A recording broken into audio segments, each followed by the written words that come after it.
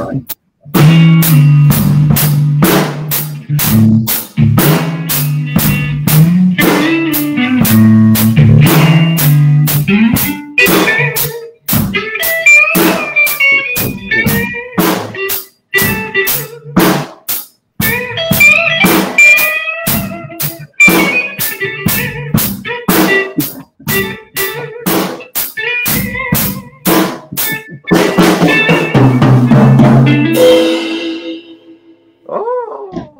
Good evening, everyone, and welcome to FMA Discussion, episode 232, with your hosts, Guru Dean and Mandala Rob Pagan as your guests. And now, live from Connecticut, here he is. Take it away. Thank you both. All right. Let's do this. Yeah. All right, folks that are watching, man, big thank you to Brian, his son. What an incredible young man, and playing that guitar. Man, that was wow. Wow. Kid's got talent. Needless to say. All right. So welcome, folks that are watching FMA Discussion. This is episode 232. And as Brian mentioned, our guest tonight is Mandala Rob Pagan, and we're going to be going over his PTK journey.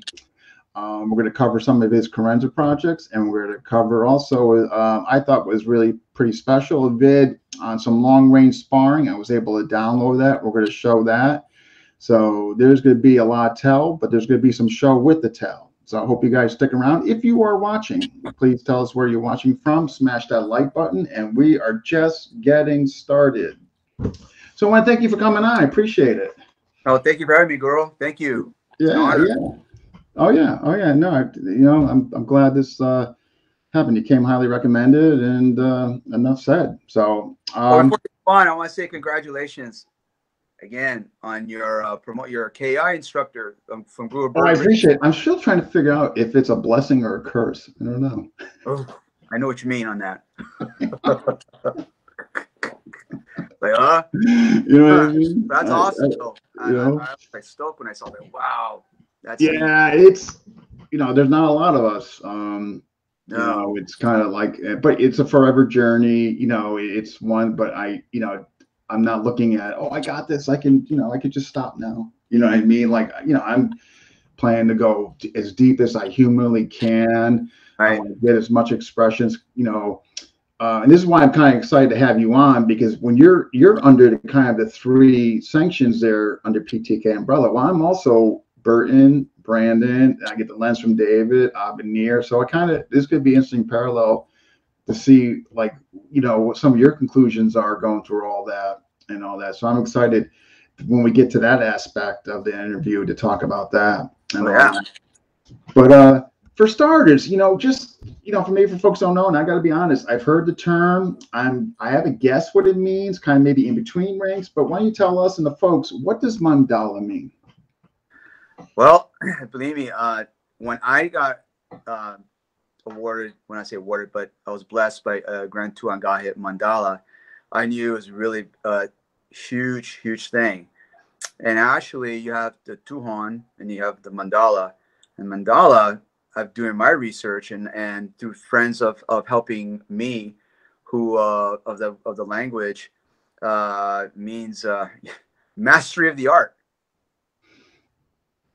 So I used to get hit a lot actually by other PTK instructors who just they're not really they keep themselves out of the of the limelight. They do their thing, but they're like, when I got blessed by GT, they were like, hey, do you know what that means? Do you know what that's all about? And I'm like, I knew it was something real serious when I got it. It was something like I just, oh hey, and I didn't get all of it, but he gave me a big, huge description of mandala. I was like, oh shit, like that's serious. It's a big thing. So it's interesting that we as the term is we don't understand the language of what we get to be bestowed upon of the ranking, but before you take in a rank or bestowed, make sure we do our research of what that means. And there's a lot of meaning to it. So when I got that, it means mastery of the art. You mastered the art. So I was like, okay, it's game on. That's impressive. So as far as compare and contrast to Tuhan, like, is it around that, below it, above it, depending on how you look at it, I guess? I mean, it's above it. It's above it. Yeah. wow. Yeah. That's wow. Well, man, and there's not, I mean, how many mandalas are there? I mean, roughly, there's a couple. I mean, if you're going to talk about within an organizations, like in PTTA, there's a couple. I think I'm not. I don't want to guess, but I'll say maybe 5, maybe, or more. I know, and that's called Peakers Tactical Association, PTTA. oh, okay, Tuhan Jared, gotcha. Okay. Tuhan Jared, and then there's Peakers Kali Katupunan, which is based out of the Philippines, headed by Tuhan Mick Alcaraz, and then under them too is Tuhan Bob Rodriguez and Tuhan J Bataclan, and there's a couple of mandalas as well, myself, plus others one from South America, one from the somewhere in South Africa, around there, Okay, and 2 more. And then, as in Peketer International, I haven't seen any. Don't quote me, but I don't know if that terminology is in there of the mandala, but I believe it is. But I haven't seen anything with that. And if we're talking about PTK like SMF by Tuhan Tim Wade, I don't know, but I'm sure they have a ranking circle mandala in there as well. So all I know is we're a part in the organization I'm in.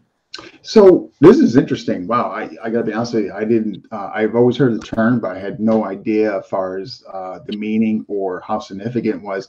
So, are there mandalas out there that necessarily did not receive it from Gaihe, but perhaps from the Tuhan within their organization?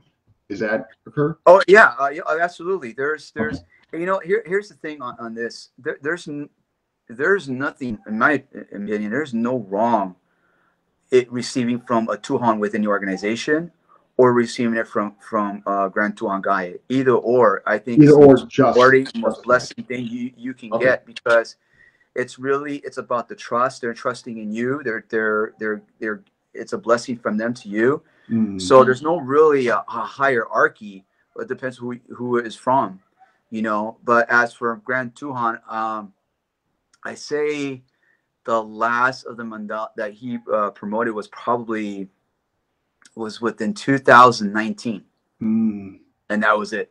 I don't. After that, then COVID happened and everything. You know. Yeah, and everything kind of just But even if you not get it from the old man, I mean, man, if you get a ranked by Tuhan Jared or Tuhan Bill McGrath or Tuhan Mick or Tuhan Tim Wade or Tuhan Philip Galinas or Tuhan Romel Tortal or Tuhan Aaron Ballarta, Tuhan Leslie, all these guys, if they promote you, man, that's awesome. That's just amazing. Yeah, I mean, just based on the meaning alone, I mean, that's pretty incredible. I mean, just again, I've always heard the term, but I didn't know, I wasn't sure if every sanction incorporated that term, or some sanctions did, others didn't. It was a kind of in between Guru and Tuhan, or was it more a separate kind of each even Tuhan Paul Ladra has it too.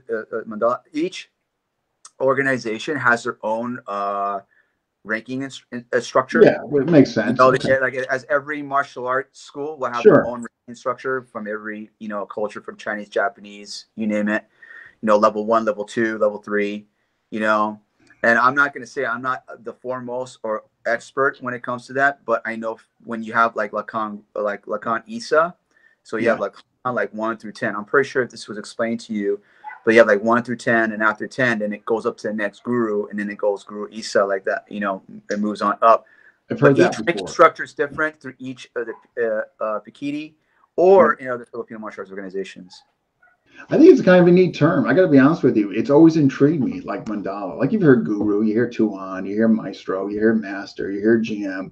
Yeah. But Mandala has a really unique ring to it. I have to be honest. Like I was like, I don't know. I think it's kind of neat. It's one of those less traveled titles. You know what I mean? Yeah. It is. That's why it's one of those unique perspective. Like Matas no Guru, believe it or not, that's a very high high prestige of a rank, you know. And it's interesting when you get Mandala, like I said, mastery. It's like, okay, they're, you know, pay your dues and you know, but you know, show what you do.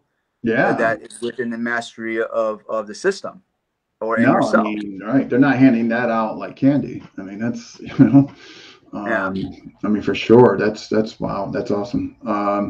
Good. I'm so glad I asked this question because again, I was always intrigued. I don't know. You know, I didn't really know the full meaning, but I knew. I didn't either. Was I was like, I knew what it was, and yeah. see, that's. I mean, this was, and I got promoted back in 2017. Okay. Yeah, 2017. Wow. And then, wow, that's neat. I'm like again, you know, I'm glad I asked that. I tell you, it's one of the neat things about these shows when you get the different systems. I mean, like it's a lot of it is so educational. You know what I mean? Like you find out, like there was a lot of things. You know, I always knew about Martinese, but doesn't mean I knew about Martinese. You know, and so Right. through these interviews, you really find out like about stuff like that. So I guess but it's fair to say Mandala is definitely kind of associated with PTK. Like I've never heard that being used in all their FMA systems. Is that Right. fair? Okay. Not that I know of. I don't know any Mandala in any other FMA. I don't either. Like I know Odd Chance and Sayok adopt Tuhan, but I never heard them adopting Mandala. No. Yeah. So I think it's pretty fair to say that I think sounds like it's a special thing, unique thing to PTK, that makes it nice, you know? Yeah. All right, we got that squared away. Mandala. Awesome. So make sure before, and I will say this, you know, do the research in any of your FMA systems. Just don't gradually be like, oh, thank you so much, I got this, Mandala, you know, or any, and you're just like, yeah, because you didn't even really gotta understand what you're doing, what you're going for. And sometimes the instructor is like, hey, I think you're ready for this. Oh, really? Yeah. And then you're like, okay, yeah, no problem. And then you're like, no, pump the brakes. You know, it's really hard to say no to your teacher. You know, when they're going to promote you, like, are you sure you want to promote me to this? I'm like, come on. I went through that one time, and it's tough because do you say no? Yeah. And you're like, oh, you say no to me? Why? Oh, you don't trust me? Or you think I'm lying? And then that's like, I know. I was in that position one time, and it wasn't that. It's awful. I'm talking about. I'm not even exaggerating. Sleepless nights. I'm telling you, man. You know, and you're like, what do I do? But I think it's kind of like, in a way, when you have a Filipino instructor or the family, either way, which you take it, doesn't matter. You know, either it's no yet, but at the end, you're screwed either way. Yeah, and I think if I had to, I know it's a tough one, and it's obviously the variables are going to be different from person to person, the situation, right. And you can't just say, well, you know, you should. Yeah, I tell you, and then not an easy scenario. You got your peers. Yeah, that's the whole thing. Like my sleepless nights were, oh my God, what are they going to think? I'm like, oh no. Just almost into the fire. It was like really? Almost going to see therapy. We got some folks already jumping in. Oh my gosh, we already got 18. We got Royce. All right. We got Richard Pac-Man from San Diego. We got Maestro Alvin. We got Tuhan Jack. We got Terry, Maestro Terry. And Kali Doug. And Brian. Brian, that was excellent. Please tell Zane that was absolutely incredible. And thank you, Brian, as well. And we got Frank. All right. Maestro Frank. All right. And just want to make sure I'm not missing no question. Okay. So what was your first? All right. So your martial arts background. I guess what what led you? Where'd you start, and kind of what led you to FMA? Actually, so I was raised here in the city of Carson, here in Carson, California. Oh, Burton. And yeah, Carson, California is the mecca of the Philippines, pretty much. Then you got the Bay, of course, Stockton and above. But as in Los Angeles area, like Carson is the mecca of Filipino towns, like Little Manila here. So I was the only Latin boy in the Filipino community, and then we had neighbors, and then that's like my grandparents. My grandparents raised me and my mom, and then they go to work, and then they would drop me off like with the Filipino neighbors, and then that's how I kind of grew in the culture.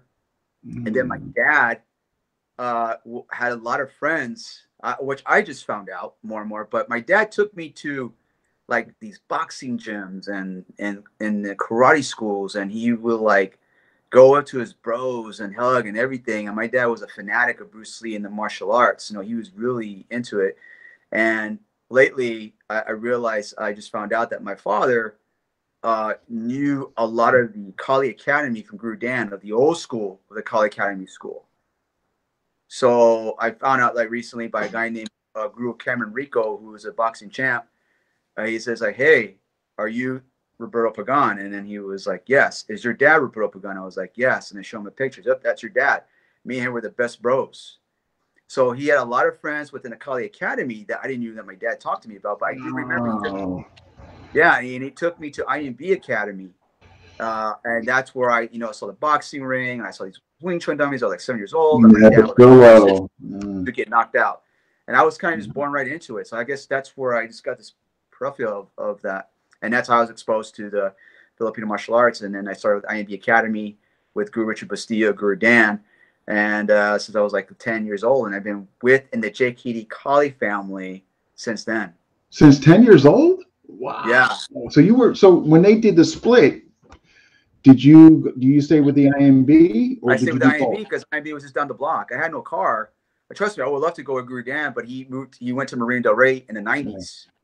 Mm-hmm. And then IMB stood, and I just stayed with Guru Richard Bastillo, and then I just stay there, and I just get my nights. I get punched out. My lights knocked out all the time over there. Yeah, it's funny. But still, obviously, those don't know, really heavily emphasized on Western boxing. So I was supposed to get certified under him. Oh, wow. So Chris Smith was Bastillo's rep right here in Connecticut. Yep. And I was certified under Chris Smith. Goes, "Hey, look, you should be under, Bastillo wants to certify you. He's seen you move, and I'm vouching for you." And I didn't. I refused it because, and I have nothing against this FMA system. I really don't. And I hope folks don't misconstrue this. I really, really don't. I just wasn't down with Dose Paris. All right. So since you put that out, I have nothing against it. Okay. I have nothing so that's against interesting you put that, because when the school was there, right? When Guru Dan was there was a lot of the Kali of the like from a lot of the Villabrio, the Serrata in there. There was all the good, the blend. Right. And then when Guru Dan left and went to start school up in the 90s, then things started to go, and then we started practicing, and then we started like, wait a minute, this is different. And then it just didn't. You know what? As Guru Dan says, it might not be for you. And as much as I tried to get into Dos Pares, and I was young too. And I was like, no, I didn't like this, and I did week off, but I wanted to learn the tradition, like the culture that Guru Dan was doing. I liked that a lot, like the empty hands, the way there was just something about it. But you're right, I'm with you on that. On the like, Dos Pares was just. I just couldn't do it. So in other words, I wasn't going to go get the rank for the sake of being under, the first lineage of Bruce Lee and just do it for that. By meanwhile hating a huge aspect of that, of what fell under the umbrella that came along with the side dish. Right. So, that I always wondered about that. Did I make the right decision? But now looking back, I know I made the right decision. Yeah, you did. That's why you're a guru and a KI instructor. Yeah, that's right. Yeah. But don't get me wrong. But I stay with it. I study other Filipino martial arts outside of the IMB, and I still did the Kakoy Dos Pares method. But what values I've learned from the IMB is, I remember when I get there, I wanted to learn trapping so bad. I want to do trapping. I want to do these traditional, right? And what did I do? I go ask Guru Richard, and I said, Guru, hey, are we gonna do any trapping? And he looked at me like, do you know how to punch? Do you know how to take a punch? Yeah. Huh? Do you know how to bob and weave? Do you know how to respond to a bloody nose, or do you know what to do? And he's like, I was like, no. Then shut up. Never mind that bullshit. Get in the ring, and I can tell you the whole thing. I'll let you know when you're ready. I was like, damn, because at that time there was the phase levels. you know, still. Oh, phase one. The phase 2, 3, yeah, everything, you know. So Guru Rich was all about like get in there and get the shit beat out of you and learn how to defend yourself by that way. And this guy, and he will always like I go work out in the weight room, and then if they're short on sparring for anything, he'll just go like this, look in the weight room, he sees me, like, go get your stuff, get on right now. I'm like, damn. Then I'm like, you know, he's like, never mind that weightlifting crap. You ain't doing shit. Go, get in there, get your gloves on. That's so go. interesting. Wow, I had no idea that you were part of that at such an early age. See what I mean? What you find out in these interviews. I have a, you know, it's a funny story about Burton in regards to Bastille's philosophy on trapping and sparring. So what they would do is they would, back in the day, they would make a new class. So they would give everybody a phone call on the waiting list. Hey, we're starting a new class. If you want to come down. Oh, wow. Yeah. This is from Burton. Obviously, I wasn't there. So the new class was the boxing class done by Stillo. So Burton said it started out 40 people ready to go. They did sparring a couple weeks in, I'm guessing, maybe. The class went from 40 to 10. That's right. That's absolutely right. That is correct. That is correct. Man, that's why he was the Iron Dragon, you know, because if you try to go up a phase, like if you try to sneak in the phase or whatever, like, where are you going? And like, oh, I got promoted. By whom? By me? No, by Guru Dan. Bullshit. Get your ass back to phase 2. You ain't going to phase 3, 4. Because that's the thing. Because people didn't want to hit spar because they get hit. They wanted to get hit. And it was rough. It was tough. I was like, when I got older, like 14, I was getting thrown in the ring with by 2-pounders, you know? And then I was like, man, I'm getting out of the ring. And the Guru was like, where are you going? And I'm like, I'm done. Like, you get out of this ring, you're out. You're not coming back. And I was like, damn. So I go back in. I fight. But every time I learned something, he gave me a wisdom and a philosophy. What did you learn today? And then I was like, oh, you know? And that's it. So he made me discover my JKD, my fighting in the ring, in boxing or through Muay Thai. Yeah. And that's what I tell you. And this is one thing about trapping. And I don't really talk about this because I kind of, my JKD days are kind of over. And I don't, because I got so heavily deep in FMA. But the thing with the trapping is, if you don't have a good understanding of boxing, it's going to be really tough to pull off you in all that. Especially with somebody moving and all that. Now, you got somebody against the ropes, you get the cohesion. Yes, your pox out, your juice out, your lops out, your tons out. Sure. Yeah. But moving? Well, no, man. And that's the thing. It has to be second nature. That's why you box to the point where you, like, nothing will phase you. Like, if you throw a jab, it's not going to probe you anymore, right? You throw a jab, back, and you just, like, you pocket, you know, but it'll phase right. You get a burn, if you get a burn number 5, right, you know, you go like this, like, oh my god, and you're like, and then you're just getting molded in your body shots and everything, and you're on the ground. Yeah, you know? I know. I think when I look at JKD, like, and I don't go to the last sites anymore. Like, once in a while, I'll just see something and I'll look at it, and of course, they're all stuck in reference point. Generally speaking, I'm not saying no. They're all just stuck in that reference point. I'm like, well, nothing's changed in 20 years. I love trapping. I'm a geek. I love trapping. I fell in love with Paul Vunak's trapping, Seafood Paul Vunak, and you know, to this day, it's like, god dang. And then I know we're getting a little tangent here, but I just want to talk about also with Coach Danny Terrell from PTI, my Toss coach. Yeah. So I touched hands with him just last a couple of weeks, and man, I was blown away. And then his teacher is Sifu Francis Fong. And he made me a believer. Now, like, I was like, okay, I might have to. Now I'm really gonna check out Sifu Francis Fong because when I touched that guy's supposed to be incredible. Oh damn! I was like, this is some trap. This is some good stuff. He's supposed to be incredible. Incredible. Yeah. Oh, I mean, his knowledge is like out the door. I mean, he's like what, in his early 90s now or something? Seriously. He's up there. He's somewhere. He's there, man. But I know he's up there in age. You know, he's old school, man. He's a tough cook, man. He's a humble, genuine, funny man. But man, he gets going like he's That's it, man. No, he's obviously legendary status for good reason. You know what I mean? Yeah. So, all right. So you're in this academy at right young age, getting knocked around. So when so from there, what kind of led you to PTK? Yeah. So I stopped with IMB at the age of, I think, 22, because I left into the Army in 1999. Okay. That's what I was 22, and then I got 2003, and then from 2003 and up, I was going back to IMB, but just like lifting weights, and I started going to more disciplines. I dabbled at all. I went to Wing Chun, Sifu Gary Lam Wing Chun. I did that for a bit, and I stopped, and then I went into American Kempo Karate and the Ed Parker system. I tried that, got up to orange belt, then I stopped, and then I was just on this journey, just like, okay, you know what, I got to do something more than just JKD and FMA, and then I went into Silat Sarak under Pak Vic Detoire. Oh, okay. And I have to say, with that, you got to be maturity for that, because that's a very, very intellect, very up there. You know, it's in my opinion, it's not for teens. I think you have to wait to get to the maturity of adulthood to really understand what's going on in the rock system.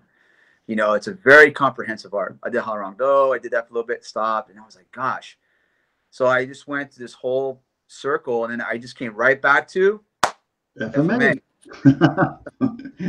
So, and then when I got back to FMA, it was in 2008. So I went back in the military.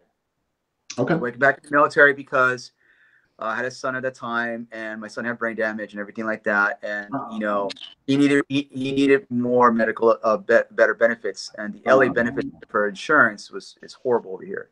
So there's a thing called Families Members Program to the military, and I went in the Army. But I said, if I go back in the Army, I'm going special operations. So I had a plan. I said, you know what? I want to learn. I want to go in special operations and join the 75th Army Rangers. And then with that, I want to specialize in blade. And I did Sayak Pali, and I did Atienza too. Oh, did you really? Yeah. I did Sayak in 2003 with Guru Joy Pena and Guru Danny, if I can remember. This is in Long Beach. I stayed for a little bit, but then I stopped because it's pretty much, you know how it goes. No, I left. That's a whole nother story. That's another whole nother ball. Atienza I left.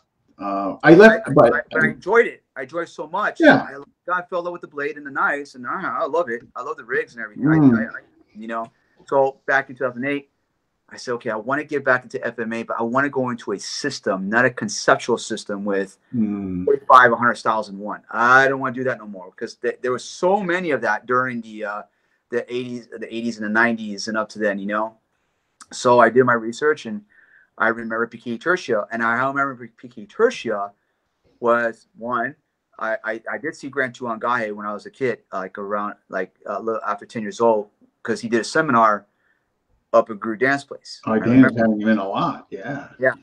And I remember when I buy all Inside Kung Fu magazines, and I remember this emblem, right? And the emblem to this day was PTI. You know, you got the guy doing the low thrust, and the guy who's doing the Pakal high, you know. Yeah. And that's always captured me, like, what the hell is this, you know? And I said, it's in New York. I'm like, God, you know, like, you know. So it's like, so I always kept following that, and I followed Tuhan Bill for the longest time, and GT, them two. And then when 2000 came in, I just typed in, like, okay, I want to do that, Piquet Tertia, and I took it, and then the next, you know, Piquet Tertia Kali Global Organization System, which was Tuan Tim Wade, and then it was Grand Tuangahe, and then also with Tuhan Ramel Tordal. And then that's how I got into that, and I wanted to learn that and teach blade to the special operations, in which I did. So I went in 2008. I went to airborne school, went through RIP, Ranger and Doc Processing, 150 people, and only 50 people graduated. And I was the one that got selected, and I was in second 75th. Wow. And then that's from that moment. And then Tuan Tim Wade made me the study group leader. And that's how my journey from that moment for Piquet Tertia. So Tuan Tim. Okay, so big into the Tri-V, kind of? Oh, so 200 weight which is dosimethodos. Dosimethodos, okay. And yeah, so I was within the dosimethodos, which I learned the 12 methods, and within 12 method equals to 64 attacks. 64. So and with that, when I was with 210 weight, all we did in there, and with Grand Tuhan in time, was footwork. Hearing that from a steady dose of footwork. Yeah. And that's all we did. Left 45, right 45, angle 1s and 2s, and perfected those angle 1s and 2s. Perfected your timing, perfected your beats, perfected your range, perfected your precision, your accuracy. Before you start getting into all the close stuff, right? Because you got to learn how to utilize, understand its methodology and tactics and strategical from the PK tertiary system, and then put it together. Wow. So then, all right. So you're with Tim Wade. Where did you, far as I guess, what made you? Well, let's go here before we go cover into where you went, far as the other PTK instructors or sanctions. What resonated with you to want, or what maybe made you come to the conclusion that PTK was the one for you? Like, what made you want to continue and go deeper? Oh, I never met a system vast and huge like PK tertia. There was nuance and informations in the system itself, So what happened was, which is interesting, is that GT Grand Tuhan, he planted seeds on each and every different of instructors. Okay. So he focused more knife on this instructor, a way lot more. He focused on single stick on this one instructor, so much more. He focused on doble this more and more. So what's interesting with, and I saw that with my own eyes, and then Guru Dan, because I'm a student at the academy, in the Santo Academy, and he was telling stories where he was like, you got the Texas group, you got the East Coast group, and you got the West Coast group. He was saying the West Coast group were all about, he talked more, they were knife guys, all knife guys, PTK. Okay. And the East Coast were more like the single stick guys. And the Texas group was like, so when they come into the conference together, instructors like, what is that? They're like, what, you don't know this? No. But then they were all getting different information. Right. So in other words, the old man was a genius. He's like, I'm not going to put everything in one person, right? That is very clever. Because if that one person, God forbid, passes away, then the information's gone. Wow, this is first time. This is new, fascinating. Yeah, because if you look at the East Coast, Bizio and all them, they were kind of known for the stick. I mean, Yeah, right. If you look at Tim Wade, it's more, I guess, a little both, but the West Coast and the knife. His Largo work. Yeah. Largo. Okay. Yeah. So you will see a lot of that. So that means what I did was, and I don't want to jump. I know you're about to answer this question, but I was like, I'm still on that journey and still fulfillment. And it's kind of like KI, KI, you have different instructors, and then they're like, wow, this is something from Tatang. We never saw this. And then you see this, and you're like that, and you're like, geez, like, what do I do? Right? Oh my gosh. I know. I went through all that. Yeah. And you want to continue your journey and learning more and more in depth of the art. And that is my dream, is continue. It doesn't stop. The system is so huge, Yeah, depending on, right. That's fascinating. Wow. So then, all right. So we know it's keeping there. So next stop from Tuhan Tim, who'd you seek out after that? So let me tell you my story. I'll get a little more and more in depth, and it has nothing to do with it. It got really, of course, political. So I can't believe it. I entered in a day where it was like, oh my gosh, it was a bloodbath between another PTK community. So I got it right in the midst of the pond, and I used to go to instructors conferences over on Tim's in Texas, and I used to stay at his place, and then we would talk and everything, and and there's it's so Roman Caesar, the way how everything is, and then what happened was it got to a point where I kind of like, hey, Tuhan, I think you need to change your, be careful with this, you know, like, don't worry. So I'm like, oh, okay. And no, I am worried. And then sure enough, on one fateful day on 2011, on I think 2 days before Thanksgiving, midnight, and a letter came out and says, and then before all that, let me go. And PTKGO instructors was consisted of more of 60 plus or more, and they were all great. They were all mavericks, You know, they were good at what they did. They were smooth. They move and everything like that. And I understand what Tuhan Tim, like what he's trying to prevail and everything, you know. But it was kind of like, well, wait, this is getting a little bit, you know, a little bit intense, you know. So with that said, there was the Grand Alliance. There was the first Grand Alliance that happened in 2011 of that same year. And it was with Grant Tuhan, Tuhan Leslie Buck, Tuhan Philip Calinas, Paul Lodger was there. I think Tuhan Bobby Lodger was there. RV, who else? Tuhan Nick Papadakis, which he got promoted there at that day. And so everybody from the Grand Alliance from that, right? They all came together under there, like the New York group, all this group, everything. No one for PTKGO from Tuhan Tim's group did not show up. I was that guy. So I told Tuhan Tim, hey, I want to go, right? Because we're not mavericks. We're martial artists, for crying out loud. You know, I want to show support and that we're not like a bunch of, because we're the authentic system. Like, no, that doesn't go that with me. No, you know? That's and at not that time, work. I was in the Ranger Battalion, right? So I'm motivated.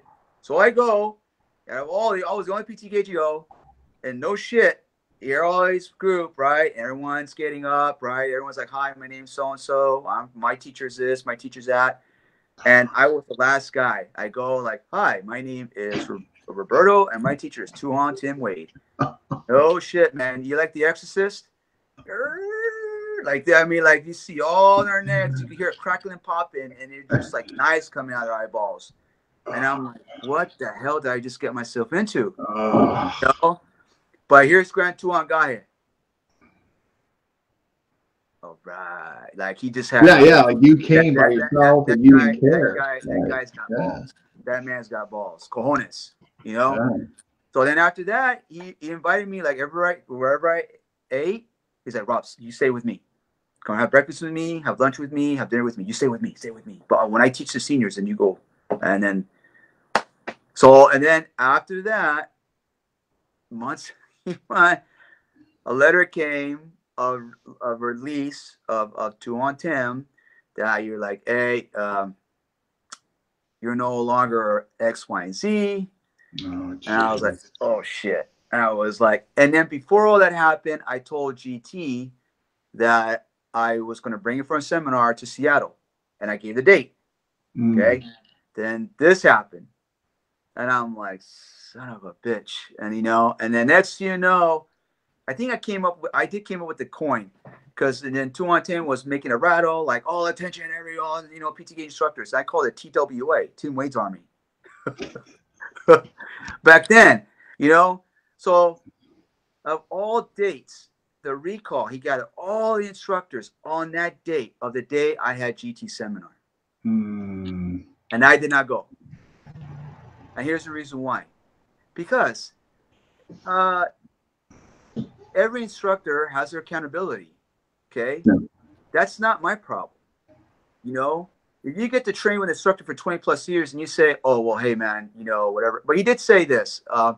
He did say, because I had a last seminar workshop in San Jose, and he was like, we trained. And then I noticed something was real fishy, too, because all these, my peers, they were like, they didn't want to talk or whatever. I'm like, what the hell's going on? You know, so I went to Tim Wayne, like, what's happening over here? He was like, yeah, well, you know, they're not happy. I'm like, what, happy about what? Well, you know, you're going to bring GT down. I'm like, well, you're the Tuhan. I go like that. I'm asking you. He's like, I have no problem with it, but then those guys. I'm like, what about them guys? They don't run. No. You know, they're everyone's adults here. You know, but everybody. Here's the thing: the instructor, man or woman, okay, whatever it is, they can take care of themselves. But there's this thing where like you're like a Tim Waite student or whatever student, and like that's not my friend. That's my teacher. Okay, there's a difference. You cross the line. It's kind of like in the Army. You have your NCO, your sergeant, and you have your privates. Yeah. The NCO will be like, "Hey, you want to come over to a barbecue?" Yeah. And then you go over there, you shooting the shit, you're all talking. But then when it comes to work, you're in uniform. You go in. Hey, what's up, Johnson? Johnson. Yeah. You push up position. Like, wait, I thought we were buddies. No, I'm the sergeant. No. Yeah. See what I'm saying? So you have to separate the two. Yeah. Separate. Right. And that comes with leadership. I'm like, no. So I held my ground. I'm a Ranger at the time. I'm like, Tim is fine. He's okay. Nothing's gonna happen to him. Yeah. So I didn't go. I brought the old man, and man, I got ostracized. I got threat. I got hit all over. How can you do this to him? How can you do this to him? I'm like, do what to him? Do what? I didn't do nothing to this man. I know it's not indentured servitude. You know what I mean? Yeah, right. So I'm like, no, I'm doing the servitude to the art, to the system, to the old man. That's between two grown adults that had to do that. But everybody just wants to get involved for what? It's drama. This community is driven a lot on drama. Yeah, but it's just like, come on, let's continue. All right, if you messed up, you have accountability, just say, hey, I messed up and everything. Yeah, but I wanted to bring the old man because I want to learn Piki Tertia. And there was no crime. And guess what? Now you got people who wants to learn from Grand Tuan. You got people be like, oh, this, and now they're all learning from the old man. Well, not now because of it's hard because of COVID. No, COVID, yeah. So I went from that, then I went to the Grand Alliance. Okay, and I stayed with the old man from Grand Tuan. Then there was another one with Tuhon Ramel. Okay. So then everybody, like the pirate, like when you have you're in rope and you have the like jump off and you go into everybody jump ship. And I stay with the old man because I have nothing to go after. I just stay with the old man being who I am as like, hey, he's Bo, that's Lolo, and I just showed my dedication to the system, to the art, and keep learning. I didn't have to jump from one to, because again, that's between them two. Right. And I'm not like, well, how can you do that to him or her? And I'm like, hey, that doesn't signify for my judgment between you two. That makes you're both equal for you guys, but I'm not going to choose because it's just so much like this, didn't like that, or whatever X, Y, and Z. So I still stay with the old man. So that was another big thing, and I stay with the old man. Yeah. Right. And then after that, more years later, then I went into PTTA. So, and how that happened was, I know the story's long, but no. You sure? Okay. So then, on one fateful year, 2019, this bald-headed, bearded Filipino with a ragdo on his head named Paul Rubio. Who's that guy? And I've been watching his stuff. From Fred Mastro and everything. And I looked at like, who's this dude? I was like, okay. That's right for song with and I was like, okay, I like it. He looks like a prick, but then I'm like, I get him. I see where he's coming at, and I've been following his stuff since then. Mm-hmm. And then one day he goes on Facebook, say, hey, I'm coming to LA. Anybody know some good tacos and good dojos? So I saw that and I was like, oh shoot, yeah. Hey bro, I know all the good dojos. Right. Why wouldn't you take the opportunity to meet him? Right. So I went in and I said like, hey, I know all the good taco joints, none of mind that Mexican restaurant bullshit. I know some good up in here. And then I know some good dojos, right? And then he goes, okay, I'll text you or message you within weeks. Dude, next thing he had like 500 comments. He's like, hey, where you at? I got this. I mean, he has some rich dudes who are willing to give him a, So I finally message him. I say, yo, what's up? Are we going to do this or not? He was like, I'll message you. So we matched like this, and then we shoot the shit. He was like, all right, dude, all right, I'll stay with you. I'll come pick me up. I was like, cool. So I picked him up, right? He told me he was going to film for the Machitas. And the Machitas are like 15 minutes here in Lomita. I'm right here in Carson. Okay. So I'm like, cool. So I bring him, take him to the house, and he busted Filipino on me. So the next morning, so I picked him up, I brought him, and then we were just like talking for hours and art, poetry, you name it, right? And then next morning, he goes, "Hey, we need to go to Black House because we got to go meet Jared." I'm like, "Jared?" "Yeah, Jared, man." I'm like, "Jared? Wait, Wahangi? Yeah, man, he's in fucking Yeah, that Torrance." Jared. I'm like, "Bullshit. No, wait a minute." So at that time, and then with Jared, 200J, the split with GT, and then I was like, "Oh, and here, all right." and And here's it's all me. about Jared wants money, all this, whatever that means, right? So here I am, like, oh my god. So like, so then next, Paul Rubin's like, "Hey man, you can drop me off at a hotel, bro. It's cool. I understand what the whole deal." And I'm like, "Nah, screw that shit. Let's go, bro." So this is 2019. So we went. I went to Black House MMA and then C2 on Jay. He was like, "Oh, hey, and then we started talking it up. And I was like, "I heard about you, Rob." I was like, "Really?" I was like, "Okay. I hope it's positive, right?" And then next thing you know, we went later on, and then went to Machitas. We did the filming with him doing it with the Machida brothers. He took a break, and I asked him, like, "Hey, Tuan, let's do some sabayan. Let's flow." "Okay, yeah, is that okay?" "Sure." And he's pop, pop, pop, pop, pop, pop, pop. And then next thing you know, Rubio coming on film, and he was like, "Have you guys ever sparred? Ever touched sticks before?" I was like, "No." So Rubio, he's like, "What the hell?" Okay.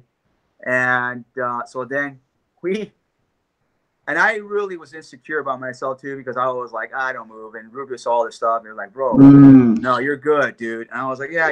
And then he showed me a video of it. I was like, "Oh my god, is that me?" He's like, "Yeah, man, that's what I'm trying to tell you." I was like, "That's not trick photography." And like, "No, bro, this is the real deal." And I said to him, "Post it." "You sure?" "Yeah, let's go. Post it." Wow, yeah. Why not? He posted it. Oh shit! And here comes the Grand Alliance. How could you? And everything. Oh my god. And I'm hearing it from Grand Tuan, and he's like, "Oh, you want to?" I was like, "Oh god." But Tuan J is a great dude, great guy, awesome guy. I was like, "This guy's great," Yeah, I could just, what it is. I got to be honest with you. Like I was doing PTK. I was going to go deep, and it's pretty obvious why I didn't stay there and do it. It's just because I'm like, okay, there's these other systems. I don't see nowhere the drama.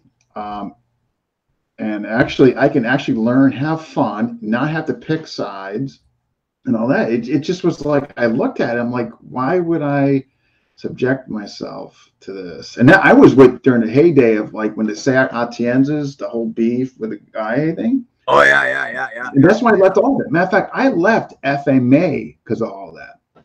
Because what they're saying, okay, because Guy Hay was coming up to Connecticut to see Ron Kozakowski in Waterbury. Oh yeah. So they go, okay, you can go, but make sure you don't wear your Atienza or Sac shirt, and make sure you don't. And I'm just thinking like, wait a minute, man, I'm a grown man. Like, don't do this. And I was like, you know what? That's it. I did my own thing, created my own stuff, mostly a knife, and then got back. But I'm telling you, it's just like, who the hell's anybody to dictate what you should do in your journey if you're not hurting anybody? That's correct. And you're right. And also you're doing, and most importantly for me, it's the integrity of the art of how you cultivate, right? So for instance, right, if my integrity in PK Churches, you see, I do live blade flow. I actually move. I actually go in. That's my integrity, the authenticity of my genuinity of who I am as a person, that the art lives in me, right? Meaning is, I practice every day. I move and everything. So it shows in my language and my body, It's kind of like, Babayan, you write it, or you write Chinese kanji.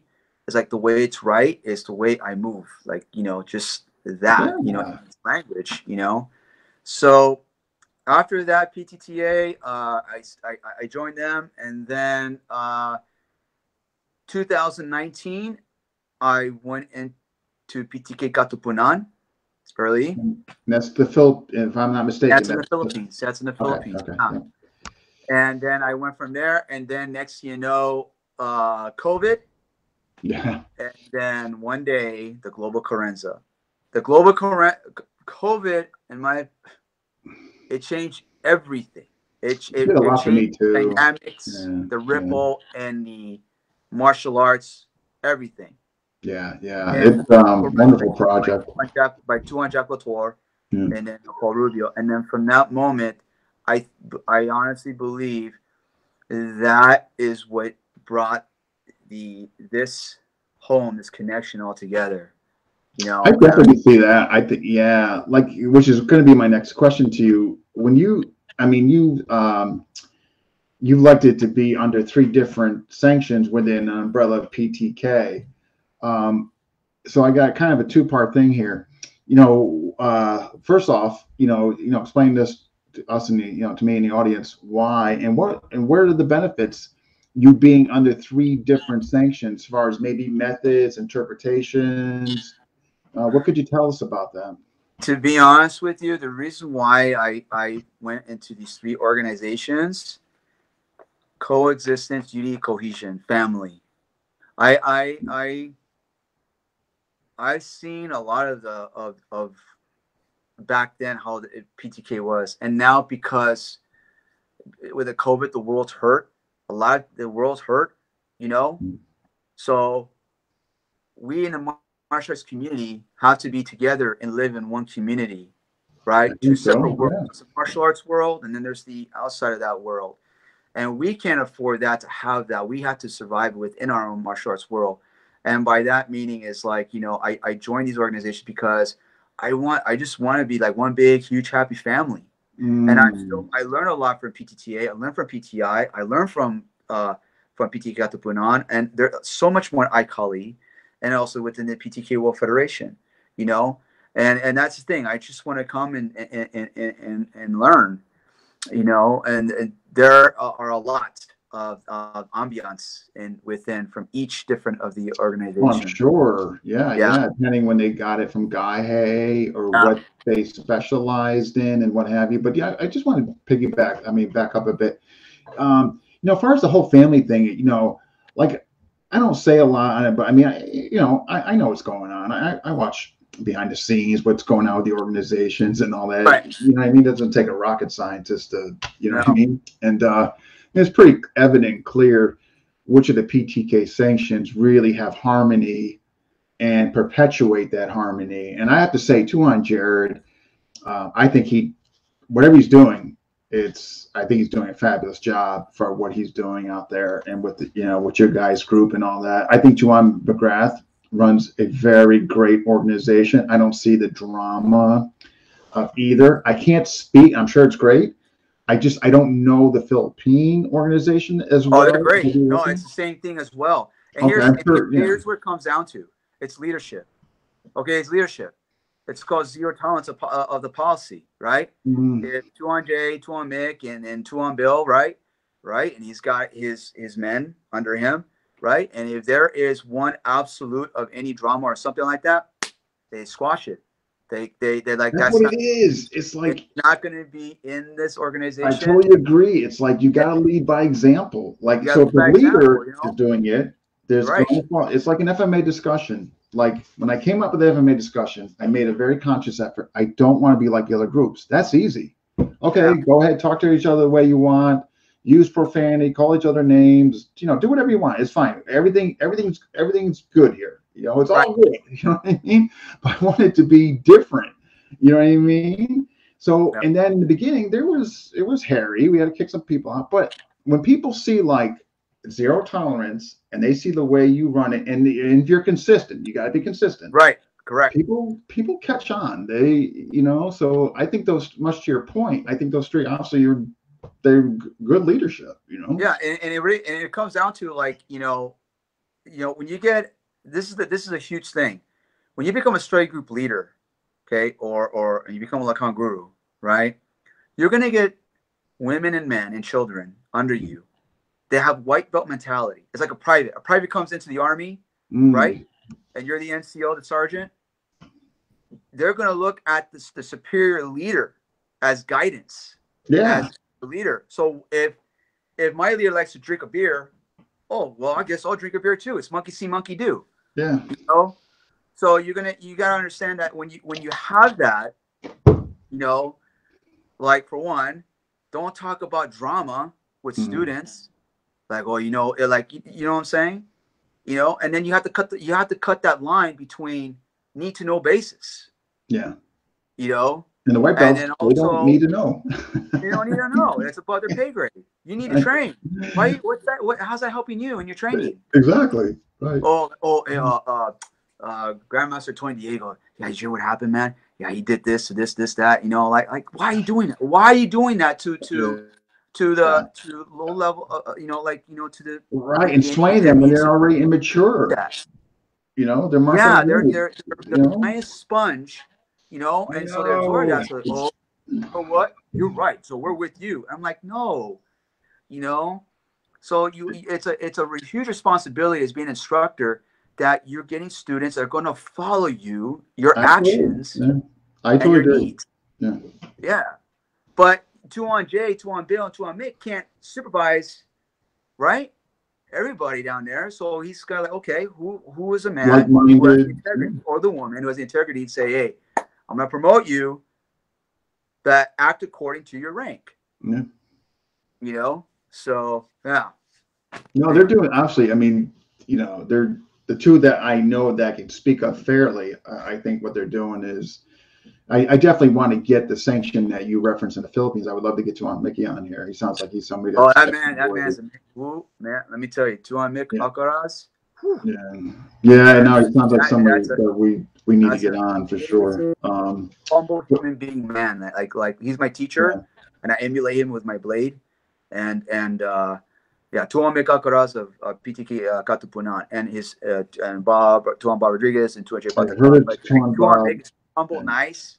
So like, you know, and then by the way, like he's been training all the Filipino action, Special Action Force, and recon since the day PTK got in you know, the beginning, like maybe like 90s or something like that. Oh wow, a long time. Yeah, and he's been since then. And then they love him. The military department, the Philippine military defense love him. They trust him. The Philippine Special Action Force love. I mean, wherever Tuan Mick says, they are all with him. And then, I gotta get him on. That's for sure. All right, matter of fact. And then also he's a choreographer. He did the Bite Bust. I don't know if you've seen Bite Bust. Okay. Yeah, he did all the good. He's the one that trained all the actors and actresses. And oh wow! All right, even more read. Okay. Yeah. Got him right down. Tuan Mick. We need to get him on. Wonderful community, man. PTK Katupunan. Yeah, if you talk to him, you know, throw it by him, sure. You know what I mean? You know? So then, all right. So we kind of got what you're doing, all that. Just as quickly as you can, or I guess, or in summation, like, what do you as far as you're under 3 different. Is there anything significantly that you're getting from each one, or it could be big, subtle, or methods? Most of. So PTTA with 2 on Jared, I'm seeing the Pikiti, but the tactical, right? Yeah. Oh, okay. Which it's really, really like they teach Pikiti, but it's really, he has a tactical side. And right now, this day of era, right? I love the Tricom, which I do have to subscribe to on J. I will, and I love the fact that how it encompasses the tactic and then the art, the tradition of the TDA, right? To fit in its here with, if you can see what's going on right now, with how police tactic has changed, everything has changed in regards to apprehending, shooting, what have you, right? And then if you look at 200 sub, it's very subtle, right, but very effective, right? I love it, 2 on Bill PTI, the system, okay. So like I'm learning from, it's like learning from from A to Z, so everything that it's kind of like, I need to go back to my encyclopedia. I go like to PTI. It's kind of like that. It's like that book, right? And then PTK Katupunan, the culture and the language, it is different. Like the Peking Tertia, it's really amazing to see.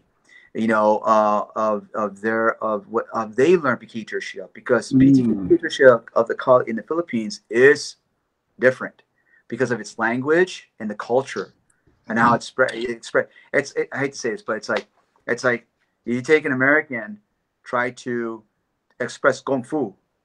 You can see the difference between an American and then Chinese wushu and an American wushu. Yeah. Right?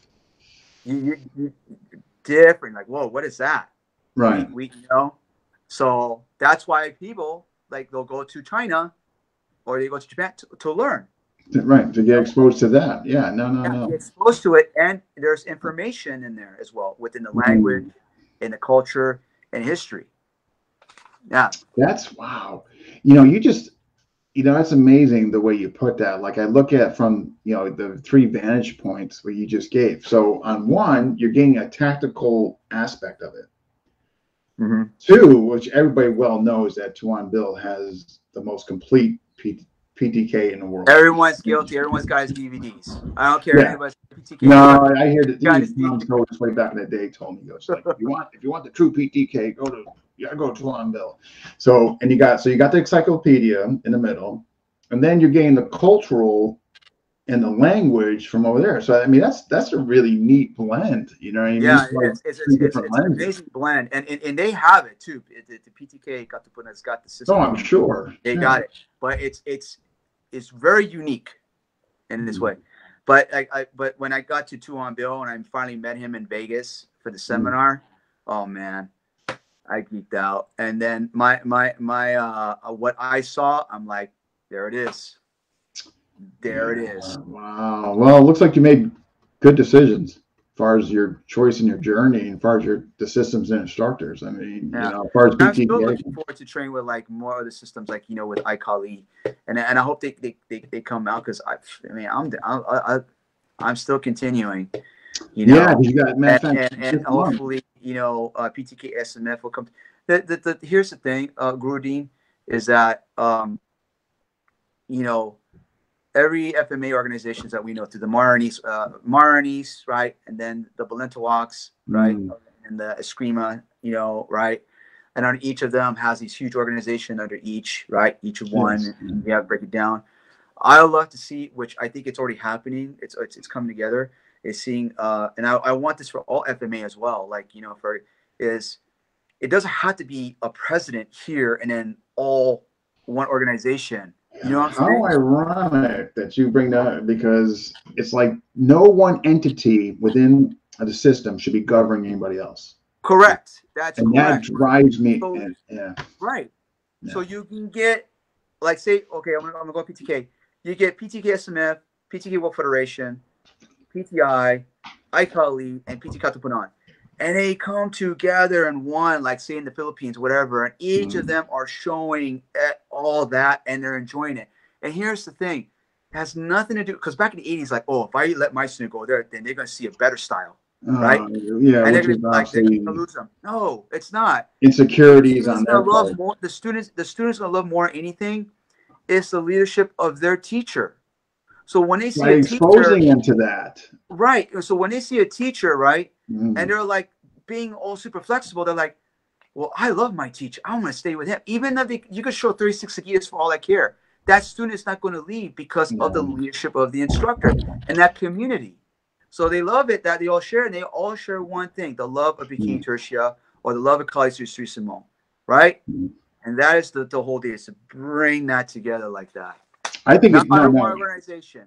Just think about like the benefit to the students, though. I mean, look at it from the point of view of the student. Right. Like that, if this were to occur, I mean, across globally, regardless of the system, used as an example. But think about like the student, like the benefit, like they would reap from that, being exposed to all the different applications and all that, you know what I mean? But because of that, of their insecurities, ego, past drama, it's like we can't get there because we have to remove all the other crap and let go of it to get there. And I think some can do it. I really do think we're hitting in PTK. It's getting close. You know. I think for several reasons. The old guard, once the old guard's removed, I think the newer, you know, so. Oh yeah, it's that time already. It's coming already. You know. I think so. I agree. I mean, yeah, I agree. Yeah. I mean, and there's nothing to gain from. I mean, I don't know what they want to gain from. I'm like, you know, I don't even make $1 million in my pocket, man, to be, you know, like trying to go for that's the thing. Like, I mean, look how many people that really made it in the FMA world. Like, I mean, so like you can't even say Guru Dan because he's teaching 60 other things in the academy. You know what I mean? So like, who's really you know what's really absurd of this? You got like Tuhan Bill or all these great masters that passed away from the 80s, like Grandmaster Lema, from Lescas, Kabbalah, all them. They didn't make a they didn't make a dime. They didn't make a dime. And you got these, and they've been doing it for like since like I don't know when. I know. But then you'll get like the modern now of the instructors that have been practicing less than 10 years, and they're already like, I want the throne. It's a tragedy. Like I know for fact, it's a tragedy. What's going on, man? Like, come on now. You got to be training. Why are you all worried about like who's in charge? Who's going to get this? Right, because of the fame and fortune. Come on, man. If you could put 30, if you could put it in the time and grade, like Tuhan Bill, or like you see Tuhan Mick, or like any of these guys who've been doing it for 20 plus or more, you know, okay, you could do the talking now. You really could do the talk. But then, if you haven't been practicing SAR for less than like not even 10. And you want to try to go into this, and you want to talk about like oh, who's going to be in charge? Who's going to be the vice president? And everything. Like, oh, come on, man. Like, you know, I know, just like to be like have that like to drive you. You know, like okay, what drives you? Well, me getting to the throne. You know what I mean? Like not being the best version of yourself, but like that. Right. You know, I don't know. Like to me, it's bizarre. Like I can't like to me that's not a goal worthy. You know, what drives me is some people when I do my blade. Yeah. Yeah, some folks they're just driven by those things. You know what I mean? Those I don't know. But I think it's changing. I really do believe we're getting there, Guru Dean. It's coming. Yeah, I think so. You know what? It really comes down to positivity and just good up of leadership. That's where it comes down to. Yeah, that's where it really does. Leadership, you know? Because then it'll trickle down. No one doesn't owe you a darn thing but yourself. You know, and that's the thing. They feel like I did 10, 15 years. How come you never gave me this? Why should they? I know it's like that. I know it is a bratty mentality sometimes in the Western, like that you're owed. Or something, and piggyback off what you said, like I tell my students, like, look, you're the most important piece of this journey. It's not the system or me. I go, you guys. I go, this is your journey. I go, you owe it to yourselves to explore, question, validate everything. I go, you know, and I think that's getting lost a lot of times. Like these systems and teachers override like the student.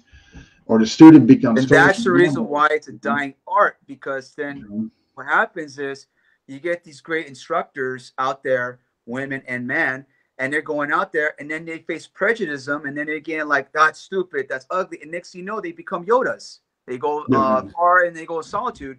So you got these wonderful, amazing Filipino instructors out there. I guarantee you they're out there, right? But they don't want to come out because they dealt with that hatred and sarcasm and prejudice. So the only way the FMA can be up and bringing is to lift everybody and good positivity and good healthy and everything. But you do have your bullshitters out there, you know. So you know who they are. You're like, you know. You don't call them. But you can approach it in a more delicate manner, you know, right? You don't have to be like, oh, that sucks. You don't know what you're doing. You're fake. You know, there's a way to do it. Good stuff. So let's get on to, this is absolutely fantastic. I had a feeling this is going to be a very good conversation and interview.